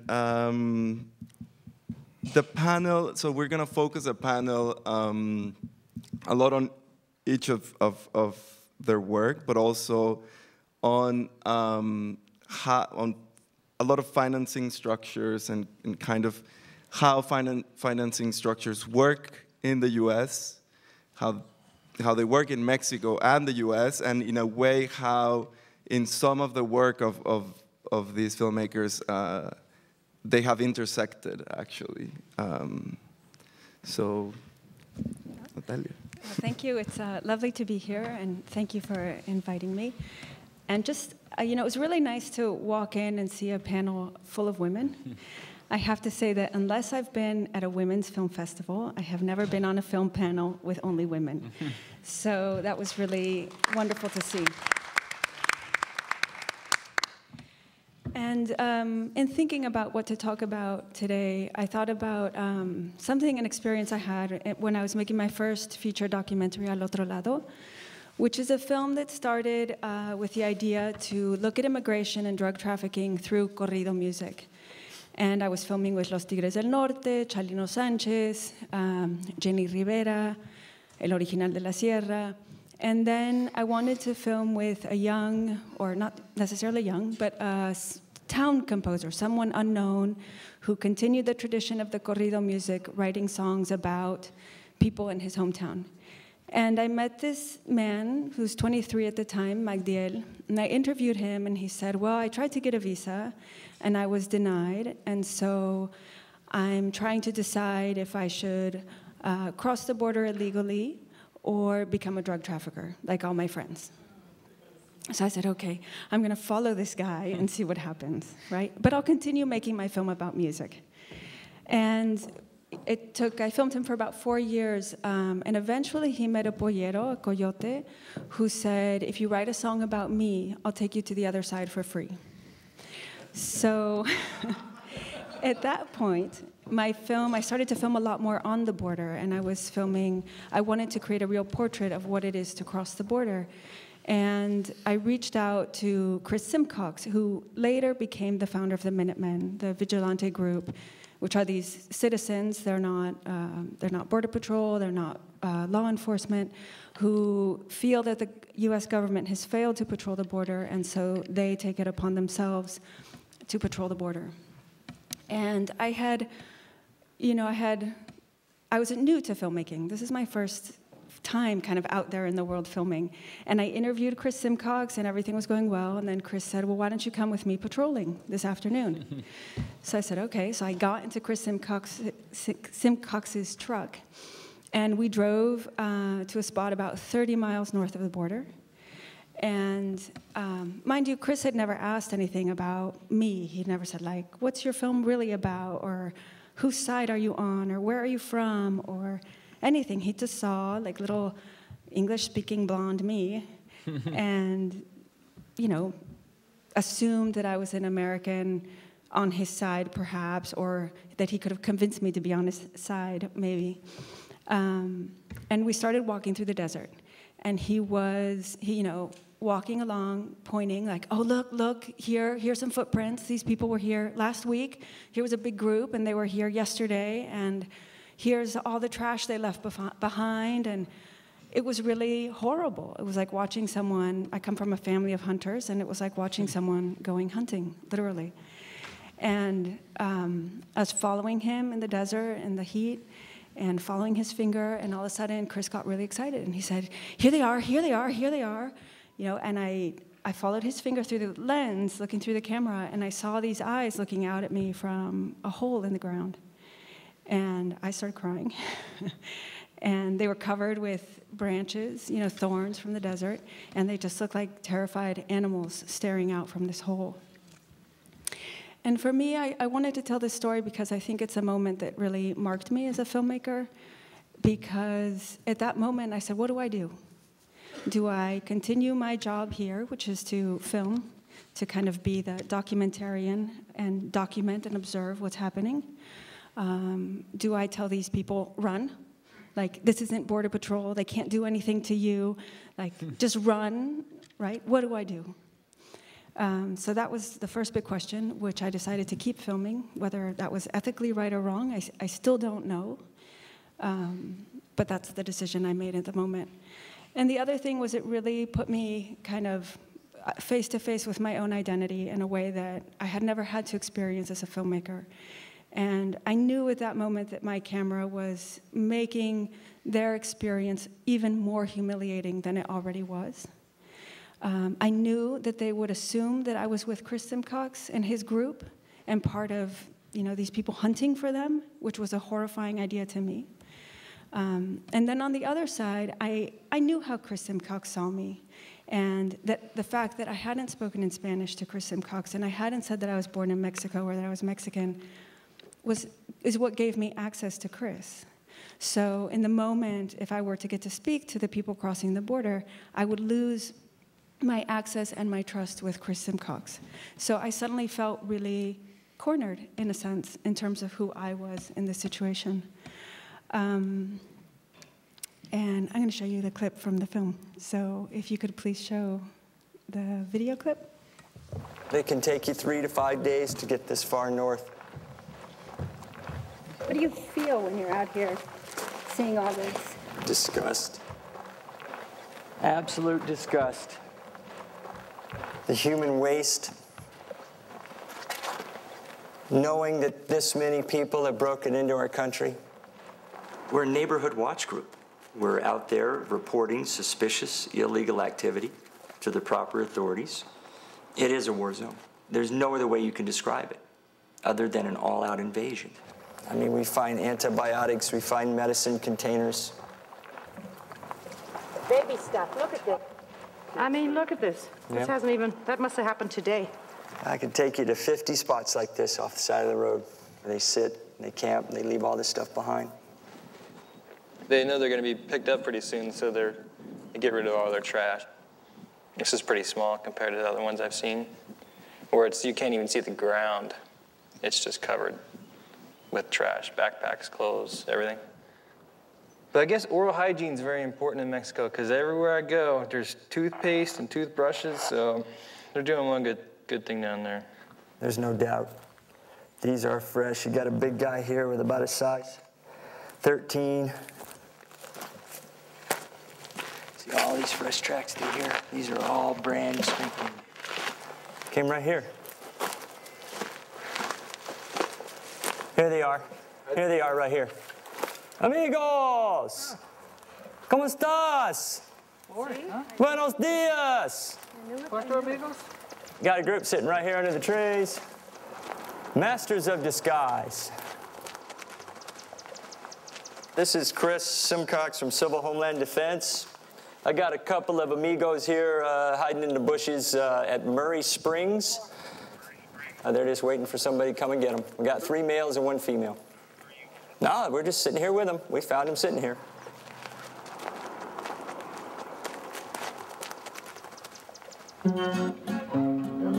Luchan brincando frontera y los gringos matan al mexicano, caminando, nadando si pueden, para lograr el pan de los hermanos.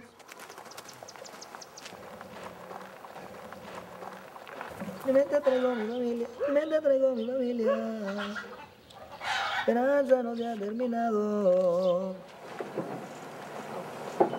Just a neighborhood watch sweep. Nothing more than anybody else does. It's our civic duty. The president has asked all Americans to be vigilant and to be aware of suspicious illegal activity, and you can't find any more suspicious illegal activity than finding people hiding under bushes in your backyards. All over the place. ¿Intentaron sacar visas? Me pedían muchos requisitos, cuenta en el banco, casa propia, todo eso. Y pues, si yo tuviera todo eso, que venía para acá, ¿no? O sea, el gobierno de México les da lo mismo. Trabaje uno, no trabaje, de todo modo come. ¿Y usted en qué trabaja? En el campo. Same story, can't find work in Mexico, right? Looking for work here. And I wish we had a way for them to come legally and work. But no más illegal.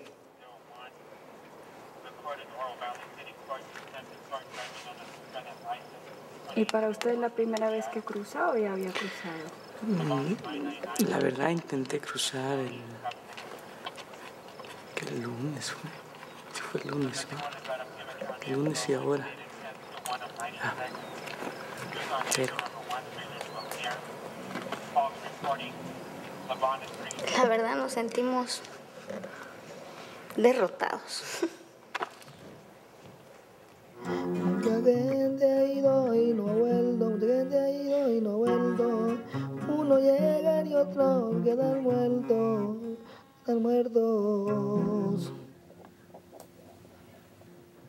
Gracias, maldito desierto.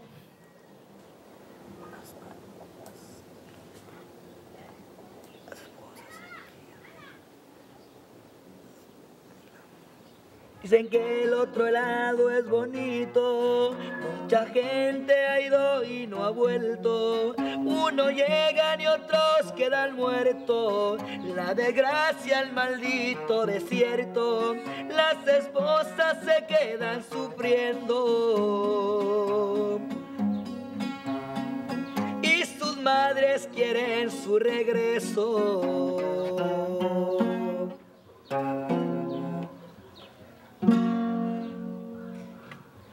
Gracias a Dios. Ya está.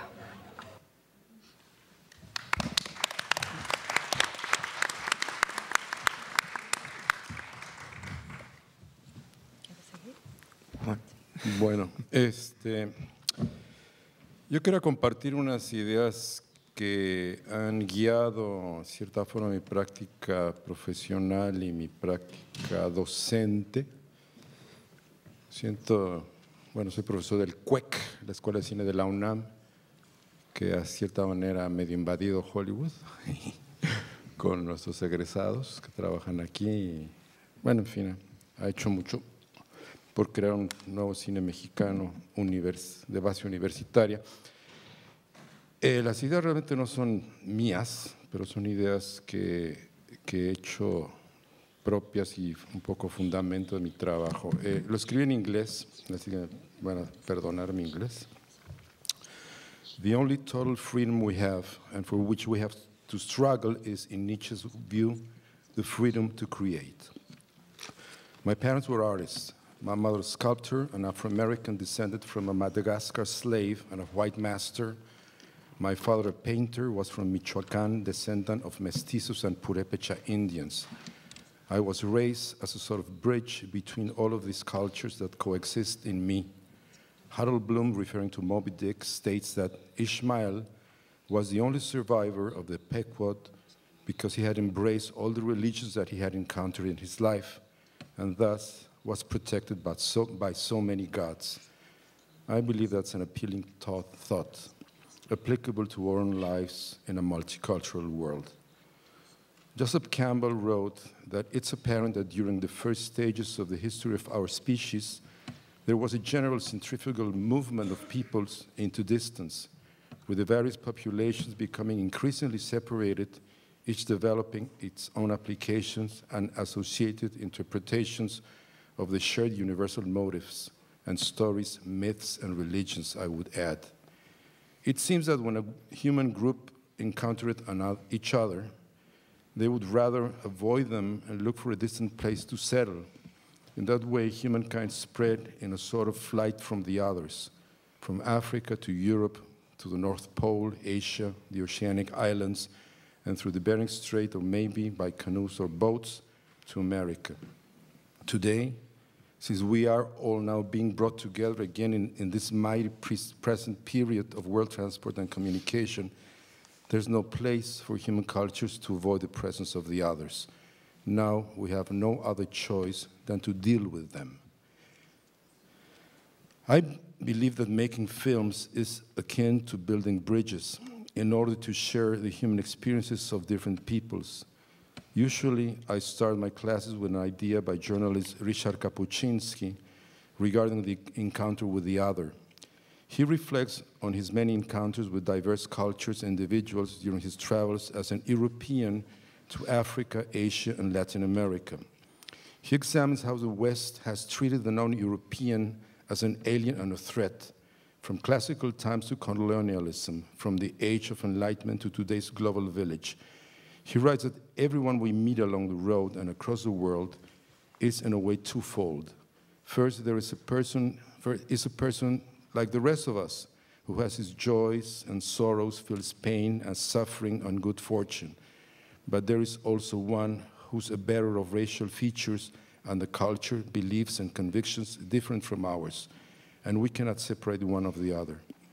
When I lived in my country, Kapuscinski writes, I was not aware that I was a white man, and this could have significance for my fate. Only once I found myself in Africa, I was immediately informed of this by the sight of its black inhabitants. Thanks to them, I discovered my own skin color, which I never would have thought about alone. This led him to create his discourse on othering. First, how people distinguish the other by skin color, nationalism, and religion, then how the encounter plays out. He stated 3 possibilities have always stood before man whenever he had encountered the other. He could choose war in order to annihilate him or to impose his views and beliefs. He could fence himself behind a wall, denying the other's existence, or he could start up a dialogue, which is the most difficult mode of encounter because it implies understanding regarding his views and culture as valid, as truthful as ours, or even superior in some ways, and thus opening a venue for cooperation. He believes that the power of the encounter begins with the individual and works up its way to the family, community, society, and finally state. The existence of the other seems to endanger the basis of the belief that we live in the best of all possible communities or societies, as their ways of doing things differently, their accomplishments and their attainment of goals that seem difficult to us can undermine our creeds and prove us wrong. But then, why should we be interested in the other? Canadian psychologist Jordan Peterson explains that if we take into account that we are social beings that need each other to survive, then the answer is obvious. The very least the other has succeeded in doing is maintaining his life and society. And when in order to accomplish something, we are in need of knowledge that we do not possess, we look to the other that has achieved it, and his experience is useful to us. Also, we realize that he has accomplished his goals by developing means different from ours, and that they are useful or even more effective. And those might rank from ways of nourishing oneself to surviving a major catastrophe like terminal cancer. We want to know how he or she did it. It might even become essential to us. Hegel maintained that we could learn from ideas we dislike. He was a great believer of learning from our intellectual enemies, from points of view we disagree or feel alien. Bits of the truth are always scattered, even in unappealing or peculiar places, and we should dig them out by asking what elements of sense or reason are to be contained in otherwise frightening or foreign phenomena. What underlying good idea or important need might be hidden within? He promoted the thought that really important ideas might be in the hands of people we regard at first glance as beneath contempt. One way to overcome the barriers formed by the othering is by sharing experiences through narration, through film, through art. Narrative film always deals with actions of people in pursuit of an end, how dealing with appropriate or inappropriate behaviors allows or not the attainment of essential goals. As to narrate is to describe those deeds that arise from our personal experiences, of our families, friends, or acquaintances, or from the vast treasure of histories, fictions, myths, or even religions of human cultures, we have to be clear that in our stories we're dealing with good or bad behavior, which is the realm of ethics. For Hegel, art has a purpose. We need it so important insights can become powerful and helpful in our lives. For him, art is not the creation of novelty, but to take the really good, helpful, important thoughts that we already think we know and make them stick more imaginatively in our minds in its sensuous presentation. We all need to feel proud of where we come from, to identify ourselves with something that's important, that goes beyond our individual achievements, and to anchor our identities beyond the ego, beyond the limits of our culture and views of life. We can do this through film if we think of it as much more than mere entertainment.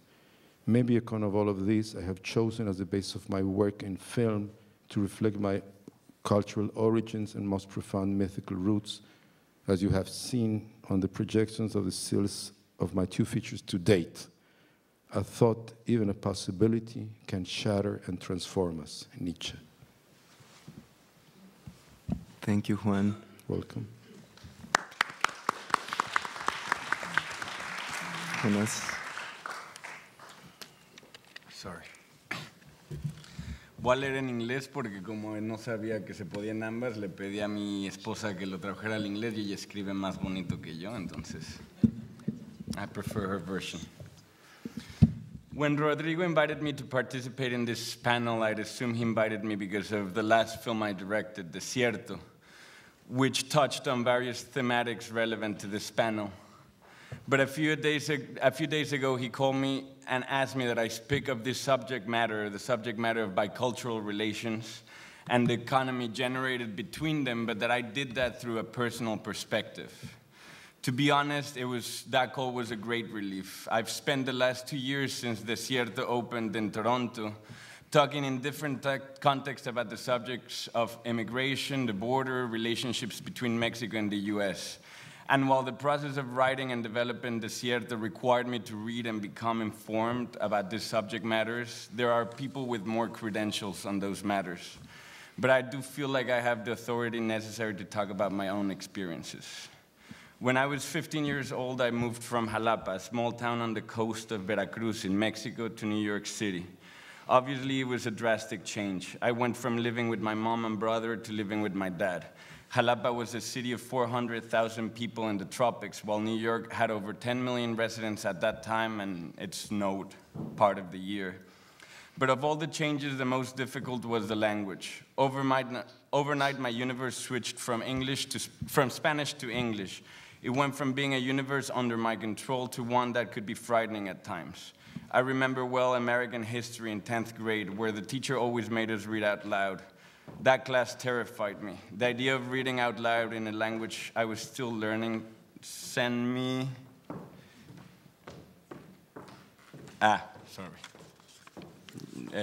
saying I read too loud, which I was never reading out loud.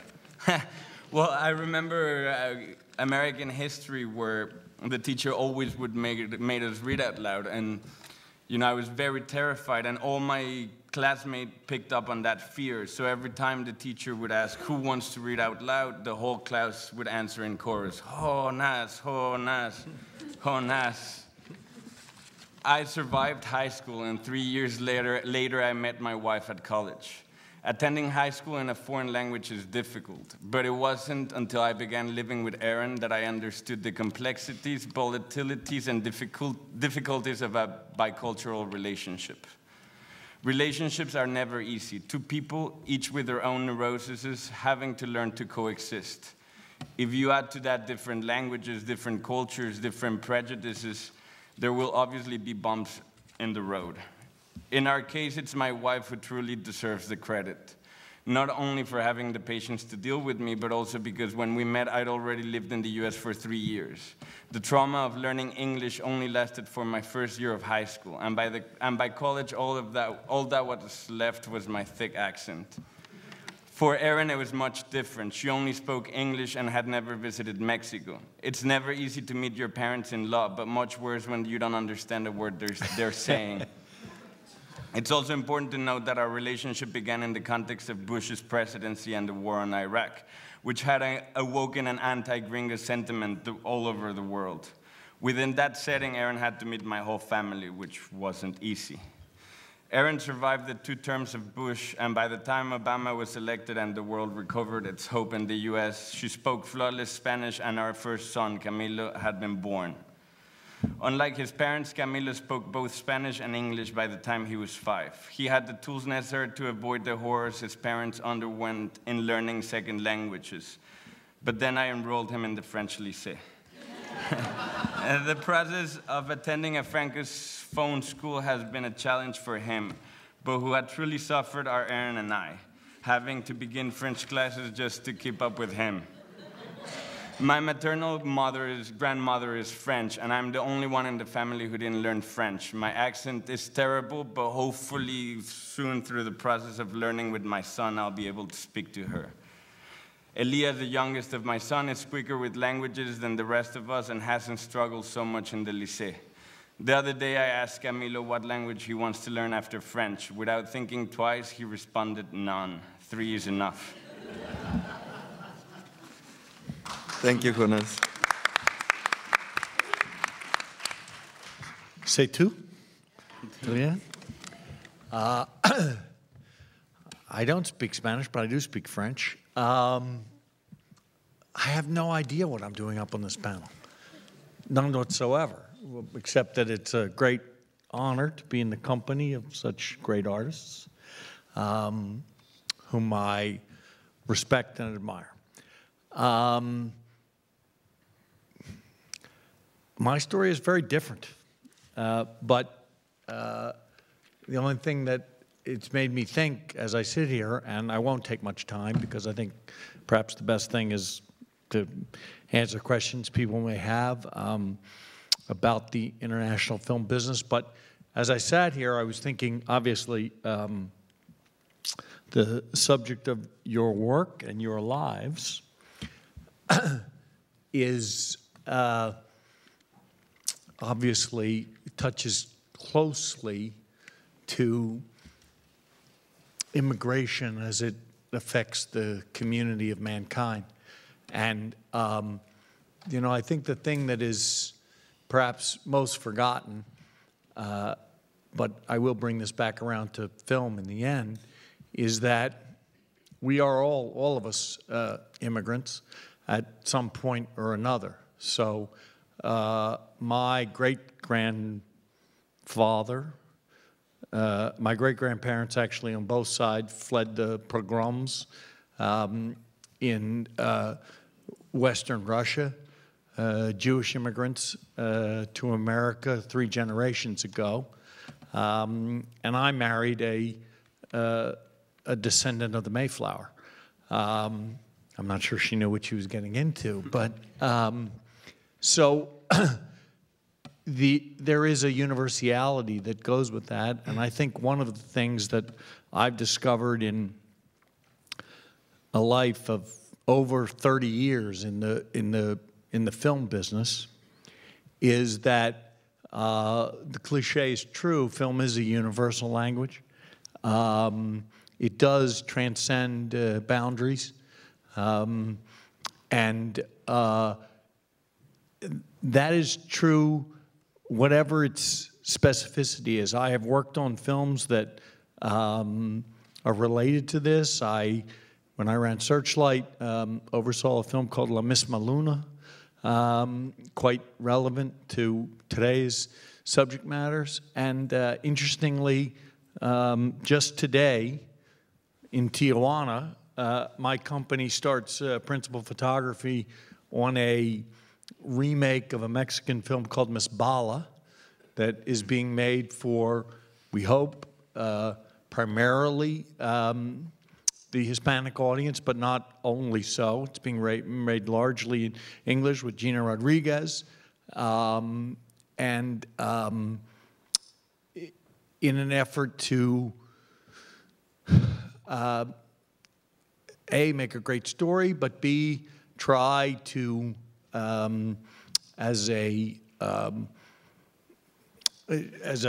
actually a strategic effort to try to have programming for the growing Hispanic audiences in America.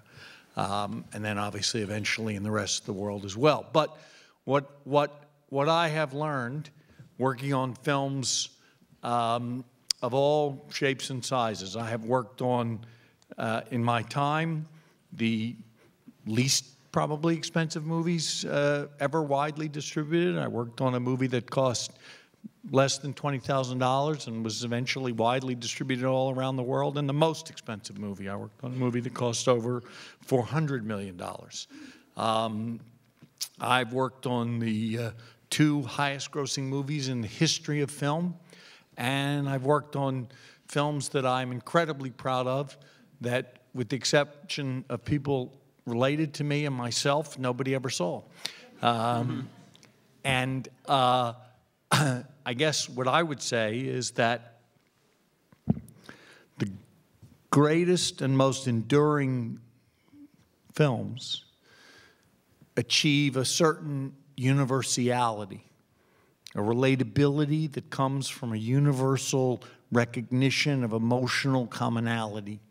And yet, the very best ones do it with tremendous cultural specificity. And so whether that specific experience is as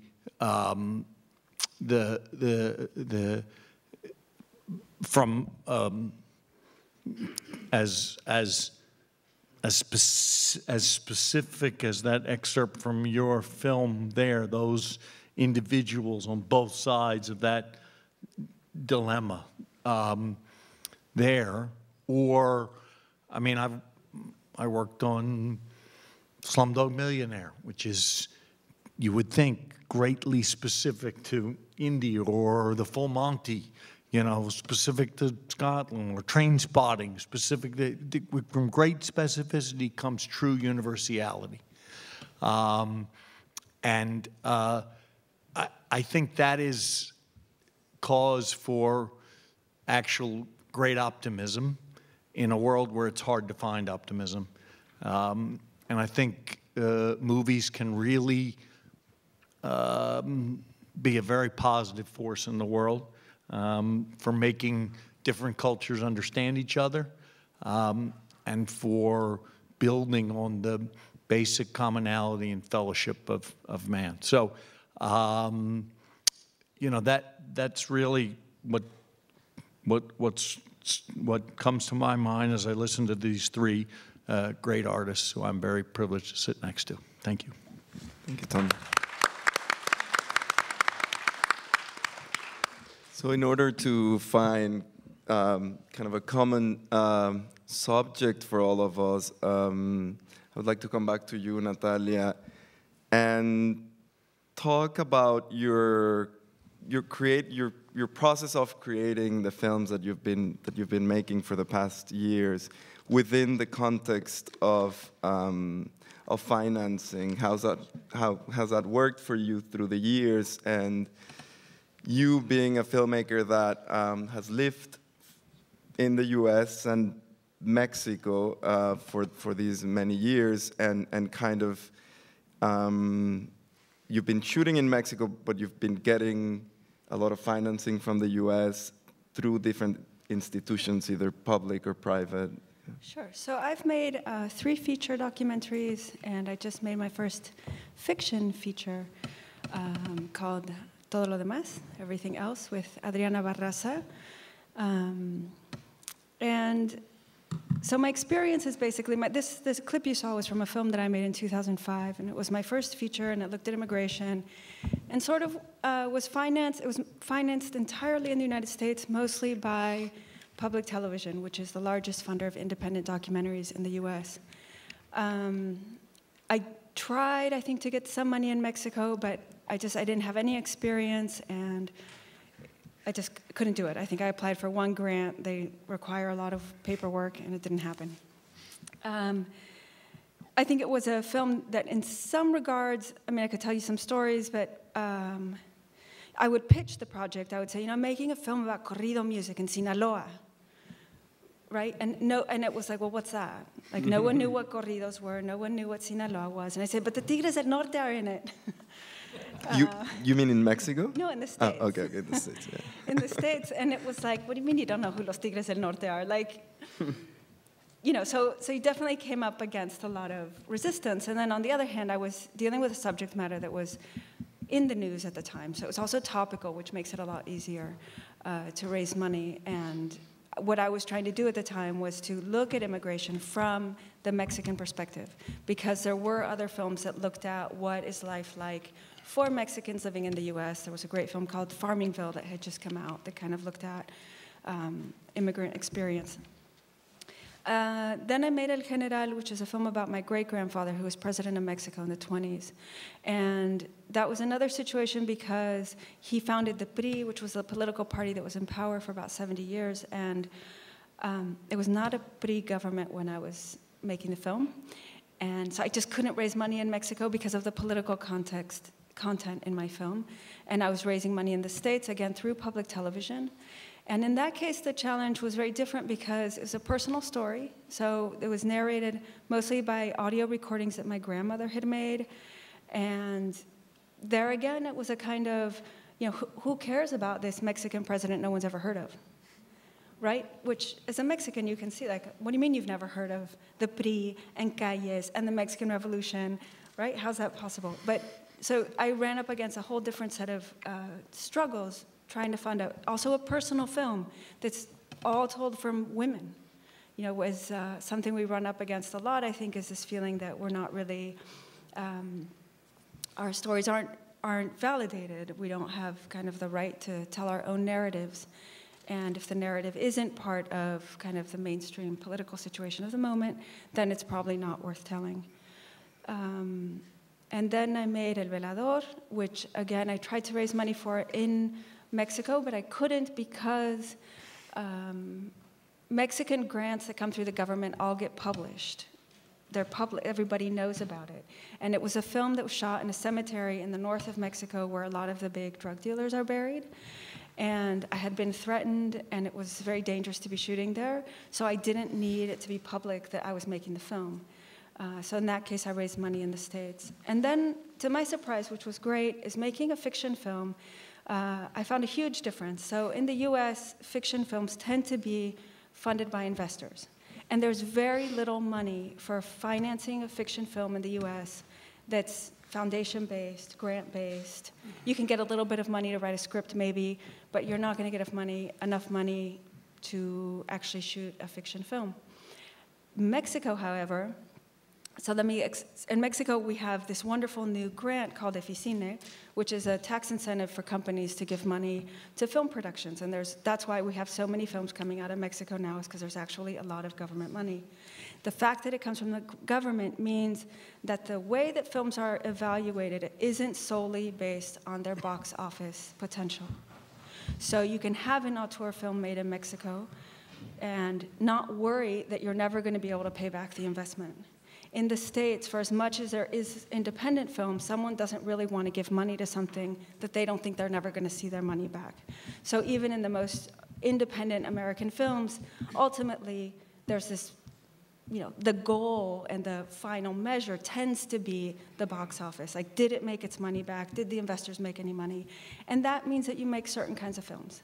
And I feel like in Mexico, while you can talk about other issues that come up when you have government funding, whether there's any kind of censorship happening or restrictions in terms of content, I believe that we actually have a lot more freedom to make different, weird films and to be take many more risks and be more daring in our filmmaking because of how the financing works. No? Was that your experience, Jonás, with Desierto? No, in the case of Desierto particularly, you know, when I wrote the script, since it was 5 years ago, I was living in the US, and I tried to finance the film through private investing, but I came to the roadblock that it's a movie where the American was the villain and he was killing Mexicans, so obviously it wasn't a very investor-friendly film, and so also in general, because of the subject matter, it was easier to raise in Mexico, but I do see with my film, but with many other films, that in Mexico, when you apply for a Oficina, you do have that freedom Natalia is talking about, in the sense that, like, you don't need to be always creatively thinking about packaging and, like, oh, what star am I gonna get for the film, and is it in what language, you know? Like, there's many points in Desierto that I remember certain investors ask me, like, oh, why don't you turn Gael's character, the immigrant, into a character that speaks English? That will, like, obviously widen our market. And obviously, thanks to Oficina, you don't have to make those decisions.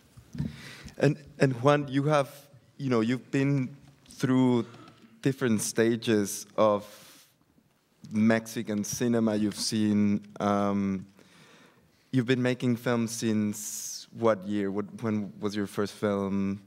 Well, documentaries in 75. 75. I mean, the stages and the evolution of the Mexican film industry has been very drastic, even within decades, right? Can you talk? When I started teaching at CUEC, one of the things I used to say to my students, I said, there's no Mexican film. It doesn't exist. There were the fichera films, about prostitutes and nightclubs, and even asking a girl to the movie she would slap your face, because it was like that was a perception, a decent proposition, going to the movies. So I told them, we have to invent Mexican film, and they did it, which is a beautiful thing. And I don't know, in my case, I avoided the language problem by shooting my films in original Nahuatl, the Aztec tongue, then in Purépecha, indigenous language from Michoacán. But now I'm forced to shoot in Spanish and in English, which is a good thing, honoring both of my origins. And I don't know, doing films was very difficult, very, very difficult. And my first project, I was very much interested in doing a film based on Mexican culture. When I was studying in Prague, found out the Greek tragedy was born out of the critique of the Greek myth. And I thought then Mexican drama should be born from the critique of Mexican myth. So I tried to do something in that sense. It came out like bad Greek drama. And I said, well, Mexican myths are not the same. So I had to immerse myself in the study of pre-Columbian mythology, and came out with this script about the Aztecs. Went to the producers, and they said, Aztecs? Who's interested in Aztecs? Why don't you do something that can happen in Mexico, New York, or Paris?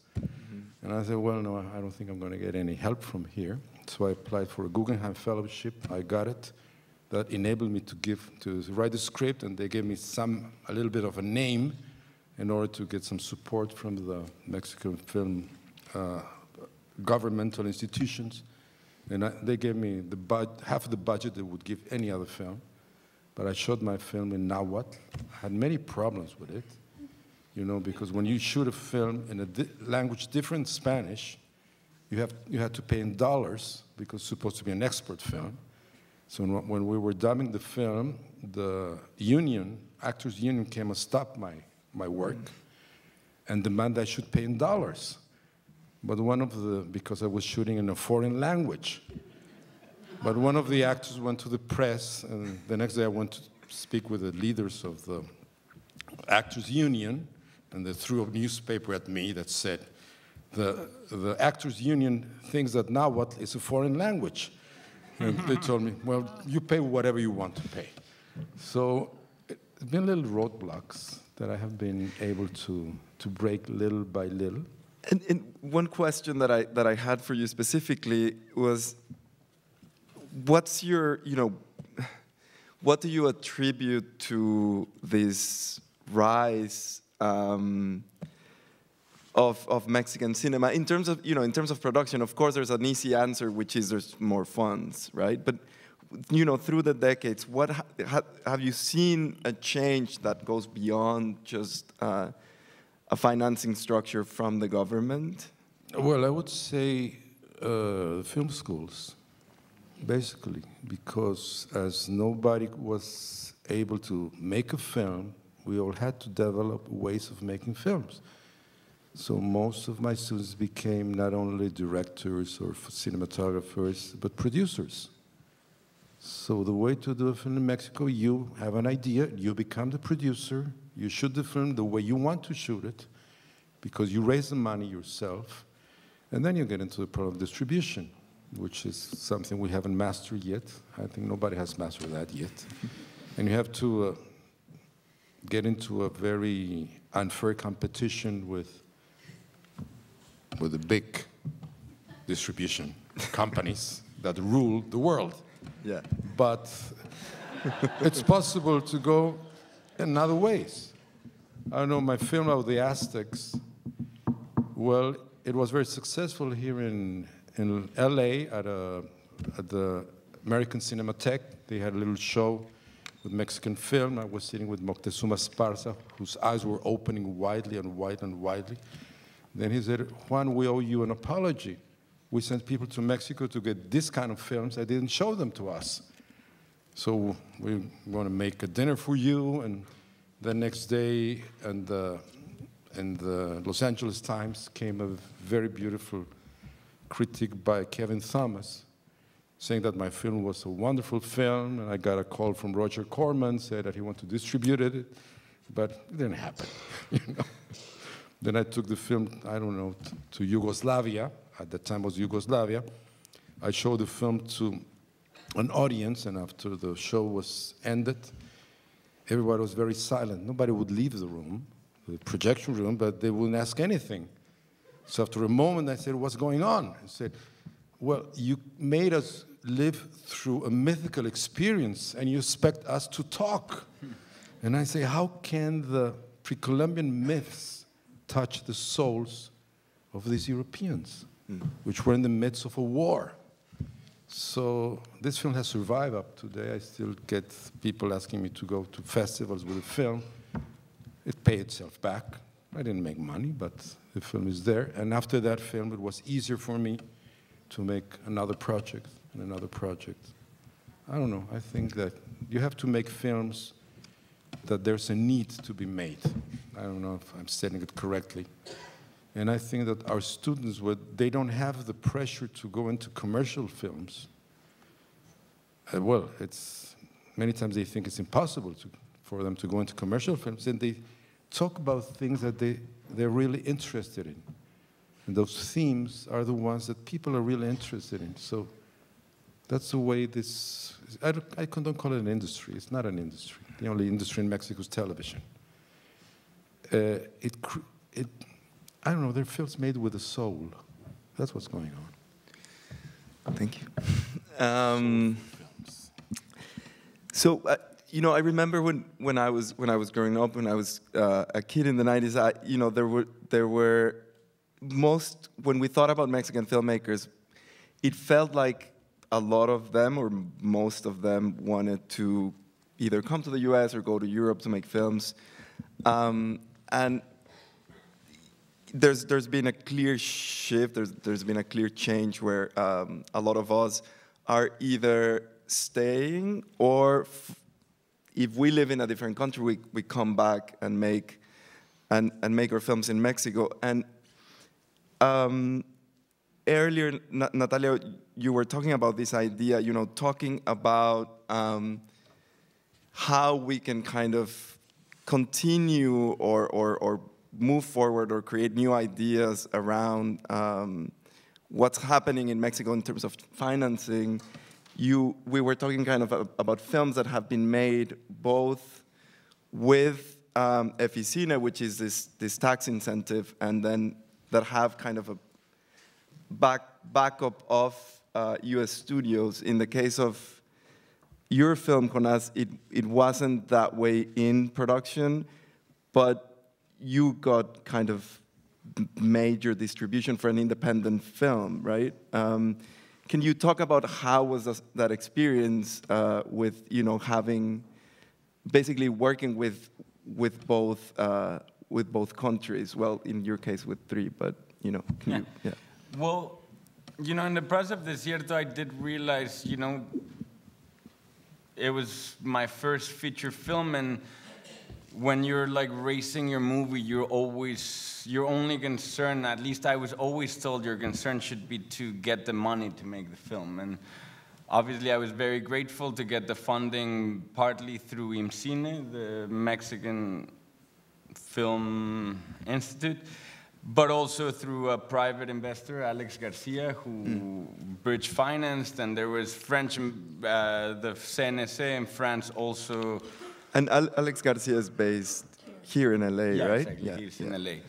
Bobo, he's Mexican, and back then his company was in Mexico, so he was investing as a Mexican producer. But I guess what I'm getting at is in the process, I realized that one thing is getting your film made, and nowadays with so much private investing, and with technology making it cheaper to make your film, in a way, one problem is getting your movie made, but then a bigger problem, which I realized once I was done with Desierto, is getting your movie seen. And so obviously in Desierto, I was lucky to get accepted into Toronto, and in the premiere in Toronto, the movie played well, and I was able to secure a deal with STX in the US. But then, so I guess, I mean, to your question, the movie itself was financed as a Mexican production, but I did experience what a studio release was in the US. And I wouldn't know what to say about it yet. It was my only experience, and it was, in my opinion, the way it was released, it was very targeted towards a Mexican audience in the US, but what I learned is that the Mexican audience is treated as a separate market than the mainstream market. So I understand that that's part of the reality of the market, but in my opinion, I don't know if that's the way films should be released. I think that's a really interesting subject because, you know, when we talk about this idea of topicality, right, and who, like, I showed one of my films recently at the Mexican consulate, and someone asked me, like, what is it to be a Mexican filmmaker, right? And I think that question is posed a lot to filmmakers that come from Mexico, South America, Asia, not a lot for American filmmakers, right? It's like kind of like if you're American, you're kind of a universal filmmaker, but if you're Mexican, you can only make certain type of films. Could you? I'm sorry, I don't agree with that at all. I think that's a very narrow view of it. I mean, running both ways. Hollywood has always been, Hollywood as a place is irrelevant as a place. It's only relevant as an industry for that. And there's never been, ever, an industry in the history of the world more welcoming of voices from distant cultures. Hollywood was built on, this is like you go down the list from, you know, Billy Wilder on. It's a largely immigrant-based history of filmmaking. And then you have the reverse is also true, which is, believe me, there are many people ask Spike Lee every day whether his films will translate to the world market. That's not particular for Mexican filmmakers or Latin American filmmakers or Russian filmmakers or French filmmakers. It's not true. What is the case is there is historically in America a relatively limited, because it's extremely upscale and requires a level of education, and it's limited socioeconomically for subtitled foreign language films, and that's a different kettle of fish. And when you have a subtitled foreign language film playing in theaters, difficult to book that in mainstream theaters. Now, that's about to change radically. It's about to change entirely, and for the next generation of audience, it will look nothing like what it looked like for me, because over-the-top services and digital distribution will enable the long tail, and so the breadth of distribution of foreign language films will expand, not in movie theaters. Not in movie theaters, no. But on your Digital individual platforms. devices and over-the-top platforms, yes. So distribution will become much more egalitarian, extremely democratized, but it will not look like what everyone thinks of. I run one of the few companies, probably the only company, that on a systematic basis, Sony Classics, releases foreign language films in theaters in the United States. And we've won, I would say, 3 out of the last 5 foreign language Oscars. And I can tell you it's nearly impossible economically. But what is going to happen is, it's very ironic, because when I was growing up and, you know, learning the language of film, it was very much, if you were a film geek, it was very much an international process, right? Because French films and German films, and especially Italian films, and to a lesser degree, but to some extent Mexican films as well, were distributed commercially in movie theaters, high-end movie theaters, but that's what art theaters were called, the Landmark, and whole circuits dedicated to that. That is no longer a sustainable economic model because of how much it costs.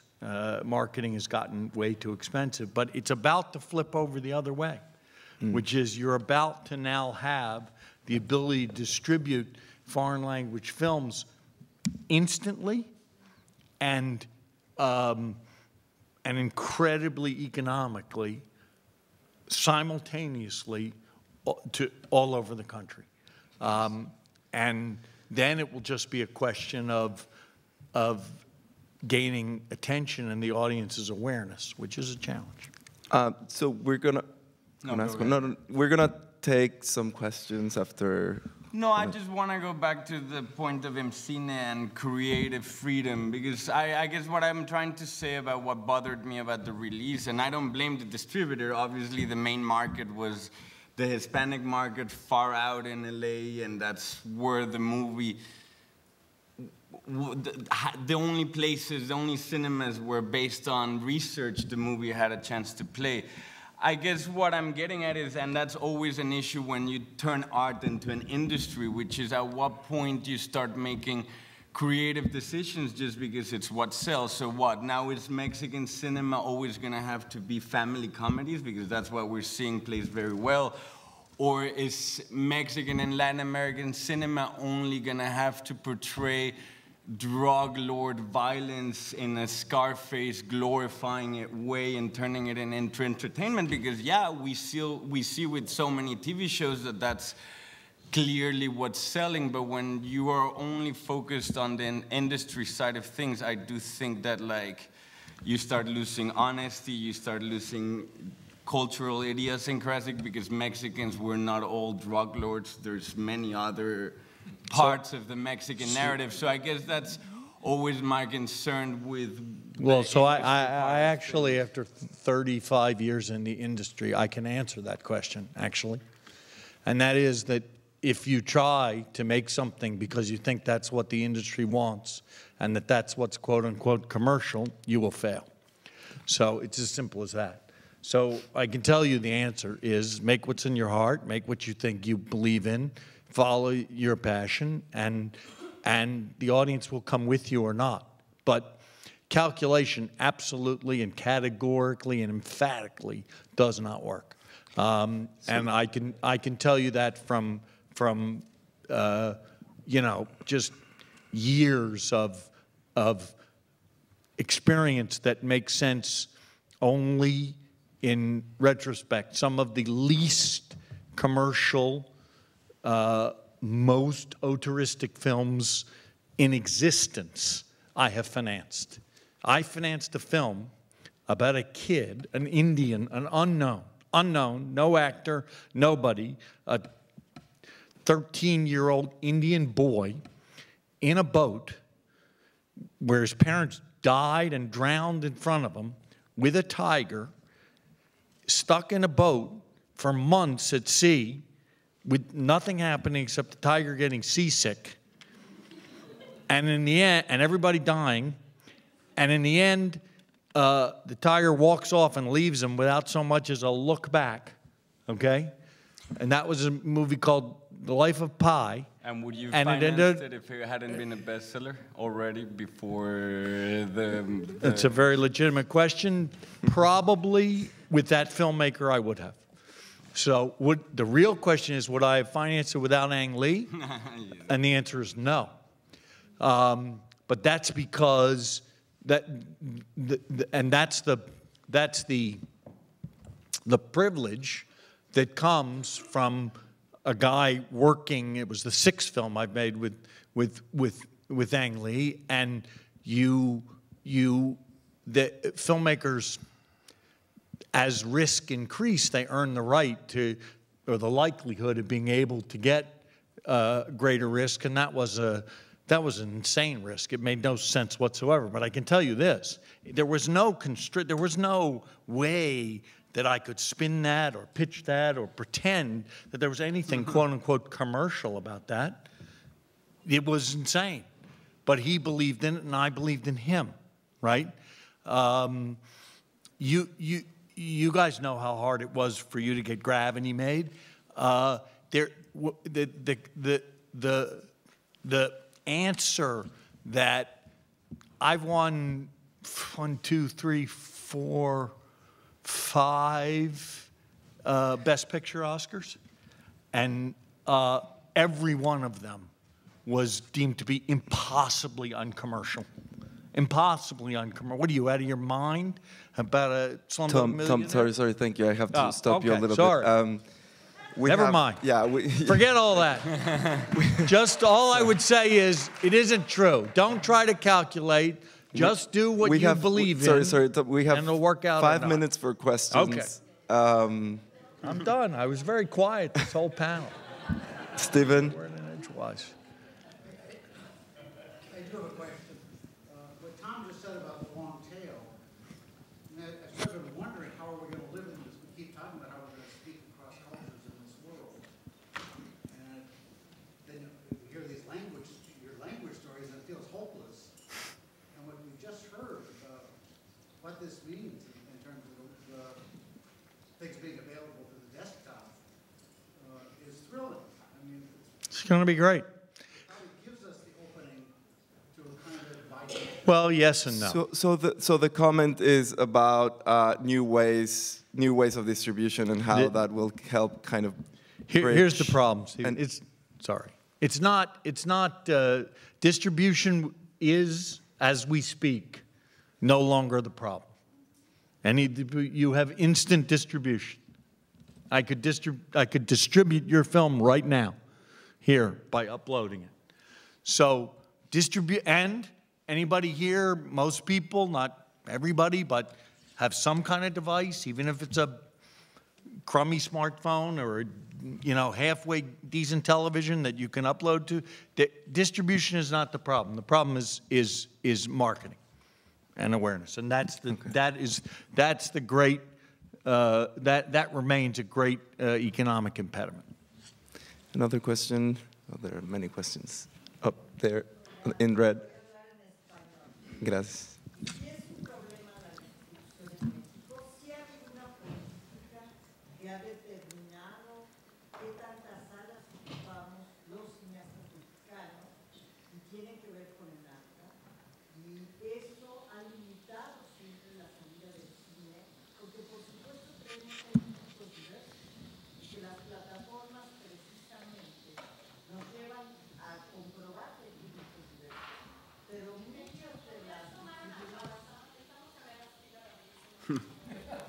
They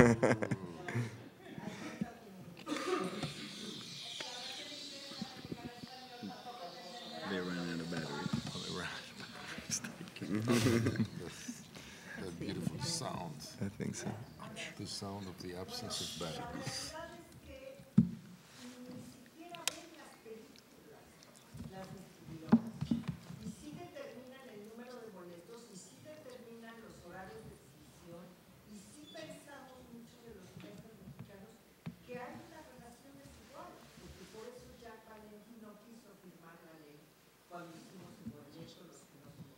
So this is very relevant, right? Because it's about NAFTA and how that actually limits not the films that as Mexican filmmakers or producers we bring to the U.S., but actually the amount of films that we show in Mexico, right, as comparison to the U.S. films that are shown in nuestras salas de cine, ¿no? Sí, claro.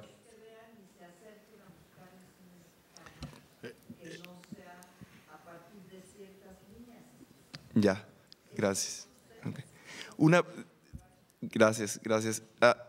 Another question there?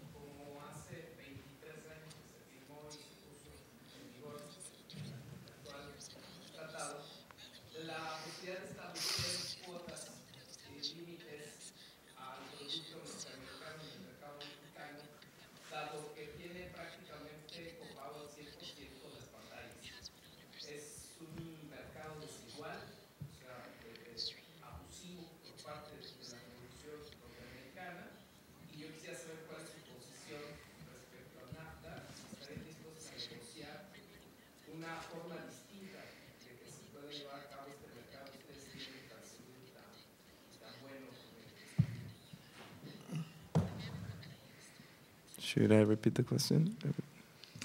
Was that to me? Yeah. I'm not sure I understood it. It's just basically if you believe that in the new negotiations of NAFTA, there should be a cap on the amount of American films in Mexico. No, I don't believe that, but I do believe that that local film is extremely important, and that actually, relatively speaking, to where it's been in some period of time, I think actually the local commercially driven cinema in Mexico is relatively healthy. I think that what I can tell you is that caps don't work. So if you take a market that has a quota, which would be China, a very, very strict quota on American film, the amount, they try to regulate the box office, they try to control the actual ratio of domestic box office to international box office. It simply doesn't work because what we were talking about before, films are seen in different ways now anyway, and if people want to see a film in the world today, they're going to see it. I think a better version, ironically, and maybe closer to what you're talking about in Mexico, is what you'll see in France. France, which has an extremely consistently over many, many years, a very healthy local film industry. And what happens in France is it's not protectionist in the sense that there are no quotas on how many films that can come in, but there's a great deal of state support for filmmaking, and a great deal of, I guess you would say, bias in the system of the largest ancillary companies in terms of the support that needs to go to the local industry. So I think that the best model for growing industries, that's better. It's ironic because, and I think it was, you were referring to it earlier, it absolutely does not exist in America. So I'm on the board of advisor for the National Endowment for the Arts. May it soon rest in peace. And not a job with a long lifeline ahead of it, but I have it for the moment. And that's the only state institutional arts-funded organization in the entire country. There are local state organizations, but they get half of their money from the National Endowment of the Arts. And the amount of individual funding for individual filmmaking it's negligible to the point of non-existent. It's less than the smallest fraction in the smallest Latin American country. So so here in America we have only a commercial industry, right? And then in the documentary world you will have television supported, but it's all aspects of a commercial industry, particularly for narrative film. In a market like Mexico, where there is very understandable frustration, I'm sure, for Mexican filmmakers with respect to the domination of the box office of American films, which I think is what the question probably was referring to. I honestly think you can't stop it, and that it's not a function of NAFTA or no NAFTA or that, because we are too close in neighbors. But what I do believe would be extremely healthy, and ultimately our argument at the NEA is that it's actually job positive and job promoting, is to have really good state support for local filmmaking. And you can produce a great deal of talent. Same thing happened, for example, in Australia. Long period of state support there. We're a bit over time, so I would just like to hear from one of you thoughts around this. Yeah. I mean, I think it's important, considering the distribution aspect, that yes, we can't, like, my film, for example, is not going to compete with a big Hollywood film in theaters in Mexico. Like, that's impossible. But what I was saying earlier is that I don't have to, in a sense. I want to get my film made. I want people to see it, of course. I hope it's in theaters, and we have the Cineteca Nacional, and there's a lot of festivals. But at least in terms of my financing, my film won't be considered a failure because it didn't make it in the box office. That's at least how I feel about it. In terms of the financing, because I don't have to pay anybody back. So it makes a big difference. Do you think of ways that could be applied in the U.S. in a way through, like, actually Mexican financing? Oh, well, it's because we were talking. Yeah, we were talking about that. Because I live half and half in Mexico and half in the U.S., and I am close to a Latino film community in the U.S. that I feel like nobody knows about in Mexico. And I have this fantasy of being able to support Chicano and Latino filmmakers who are making films in the U.S., often about Mexico or about their experience, through FECine, and providing a kind of base for them to do production. We have great sound mixing studios, color correction places. So I would love to see a kind of reverse flow of money, so that as Mexicans, we're not always looking at how are we going to get our money from the US, or how are we going to get money from Europe. And something I found very interesting is when you go to a festival, for example, and you have to declare the nationality of your film, it's based on the financing of your film.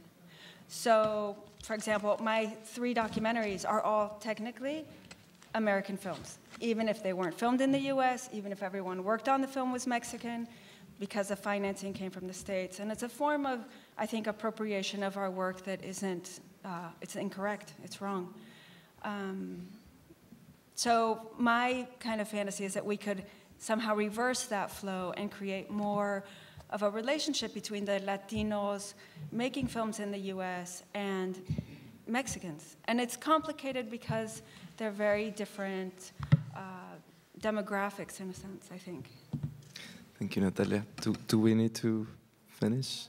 I have a question here. Sorry. For Natalia, congratulations, first of all. I admire your work. I teach in the university in the East Coast that when I ask them to buy a copy of your film, they don't blink, and I come in next week, and I show it. My students love it. How can a rural school in Mexico pay the amount that an institutional DVD copy, say, between $250 to $200 costs? Because it's even more relevant for them to see your work. Well, there are 2 different distribution scenarios. So one is how the film gets distributed in Mexico and the US. And for documentaries, I feel like I hit a kind of turning point, or I was kind of when things are shifting, because I started making films when The main distribution for my kind of films is PBS, television, and then the educational market, where indeed you would buy a university or a cultural center will buy a DVD for $300 or so because they're buying exhibition rights. But when I started, there was no Netflix or streaming or any of these very cheap, or even Amazon to buy a DVD for $20. So there was the home market, and then there was the educational market. And for documentaries, the educational market was always a better place. And I feel very fortunate to have gone to that market because I feel that it's very important to have academics writing about the kinds of films I make, and for my films to exist in a dialogue with other films and in the kind of academic discourse. My films in Mexico my documentaries haven't had distribution in terms of DVD for many different reasons. The latest being that I was threatened to making El Velador, and so it felt too risky to distribute the film. Someone put it up on YouTube. I'm delighted. I hope people watch it. It doesn't affect me in that way. But they're separate. So you have your US distributors and your Mexican distributors. Thank you. Okay, pues ya tenemos que terminar. Muchísimas gracias a los panelistas y gracias por quedarse más tiempo. I would like to add my thanks to the panel. For me, it has been a quite inspiring day. You sort of wondered, with the amount of brilliance gathered here, how could the world end up so screwed up? It seems like we ought to be doing better than we are. Ah, well. But thank you very much. We'll continue tomorrow starting at 10:30 in the morning with coffee in the lobby starting at 9:30. I hope many of you will come back. And I thank all the participants today and all the staff who have helped deliver this event. Good evening. Thank you.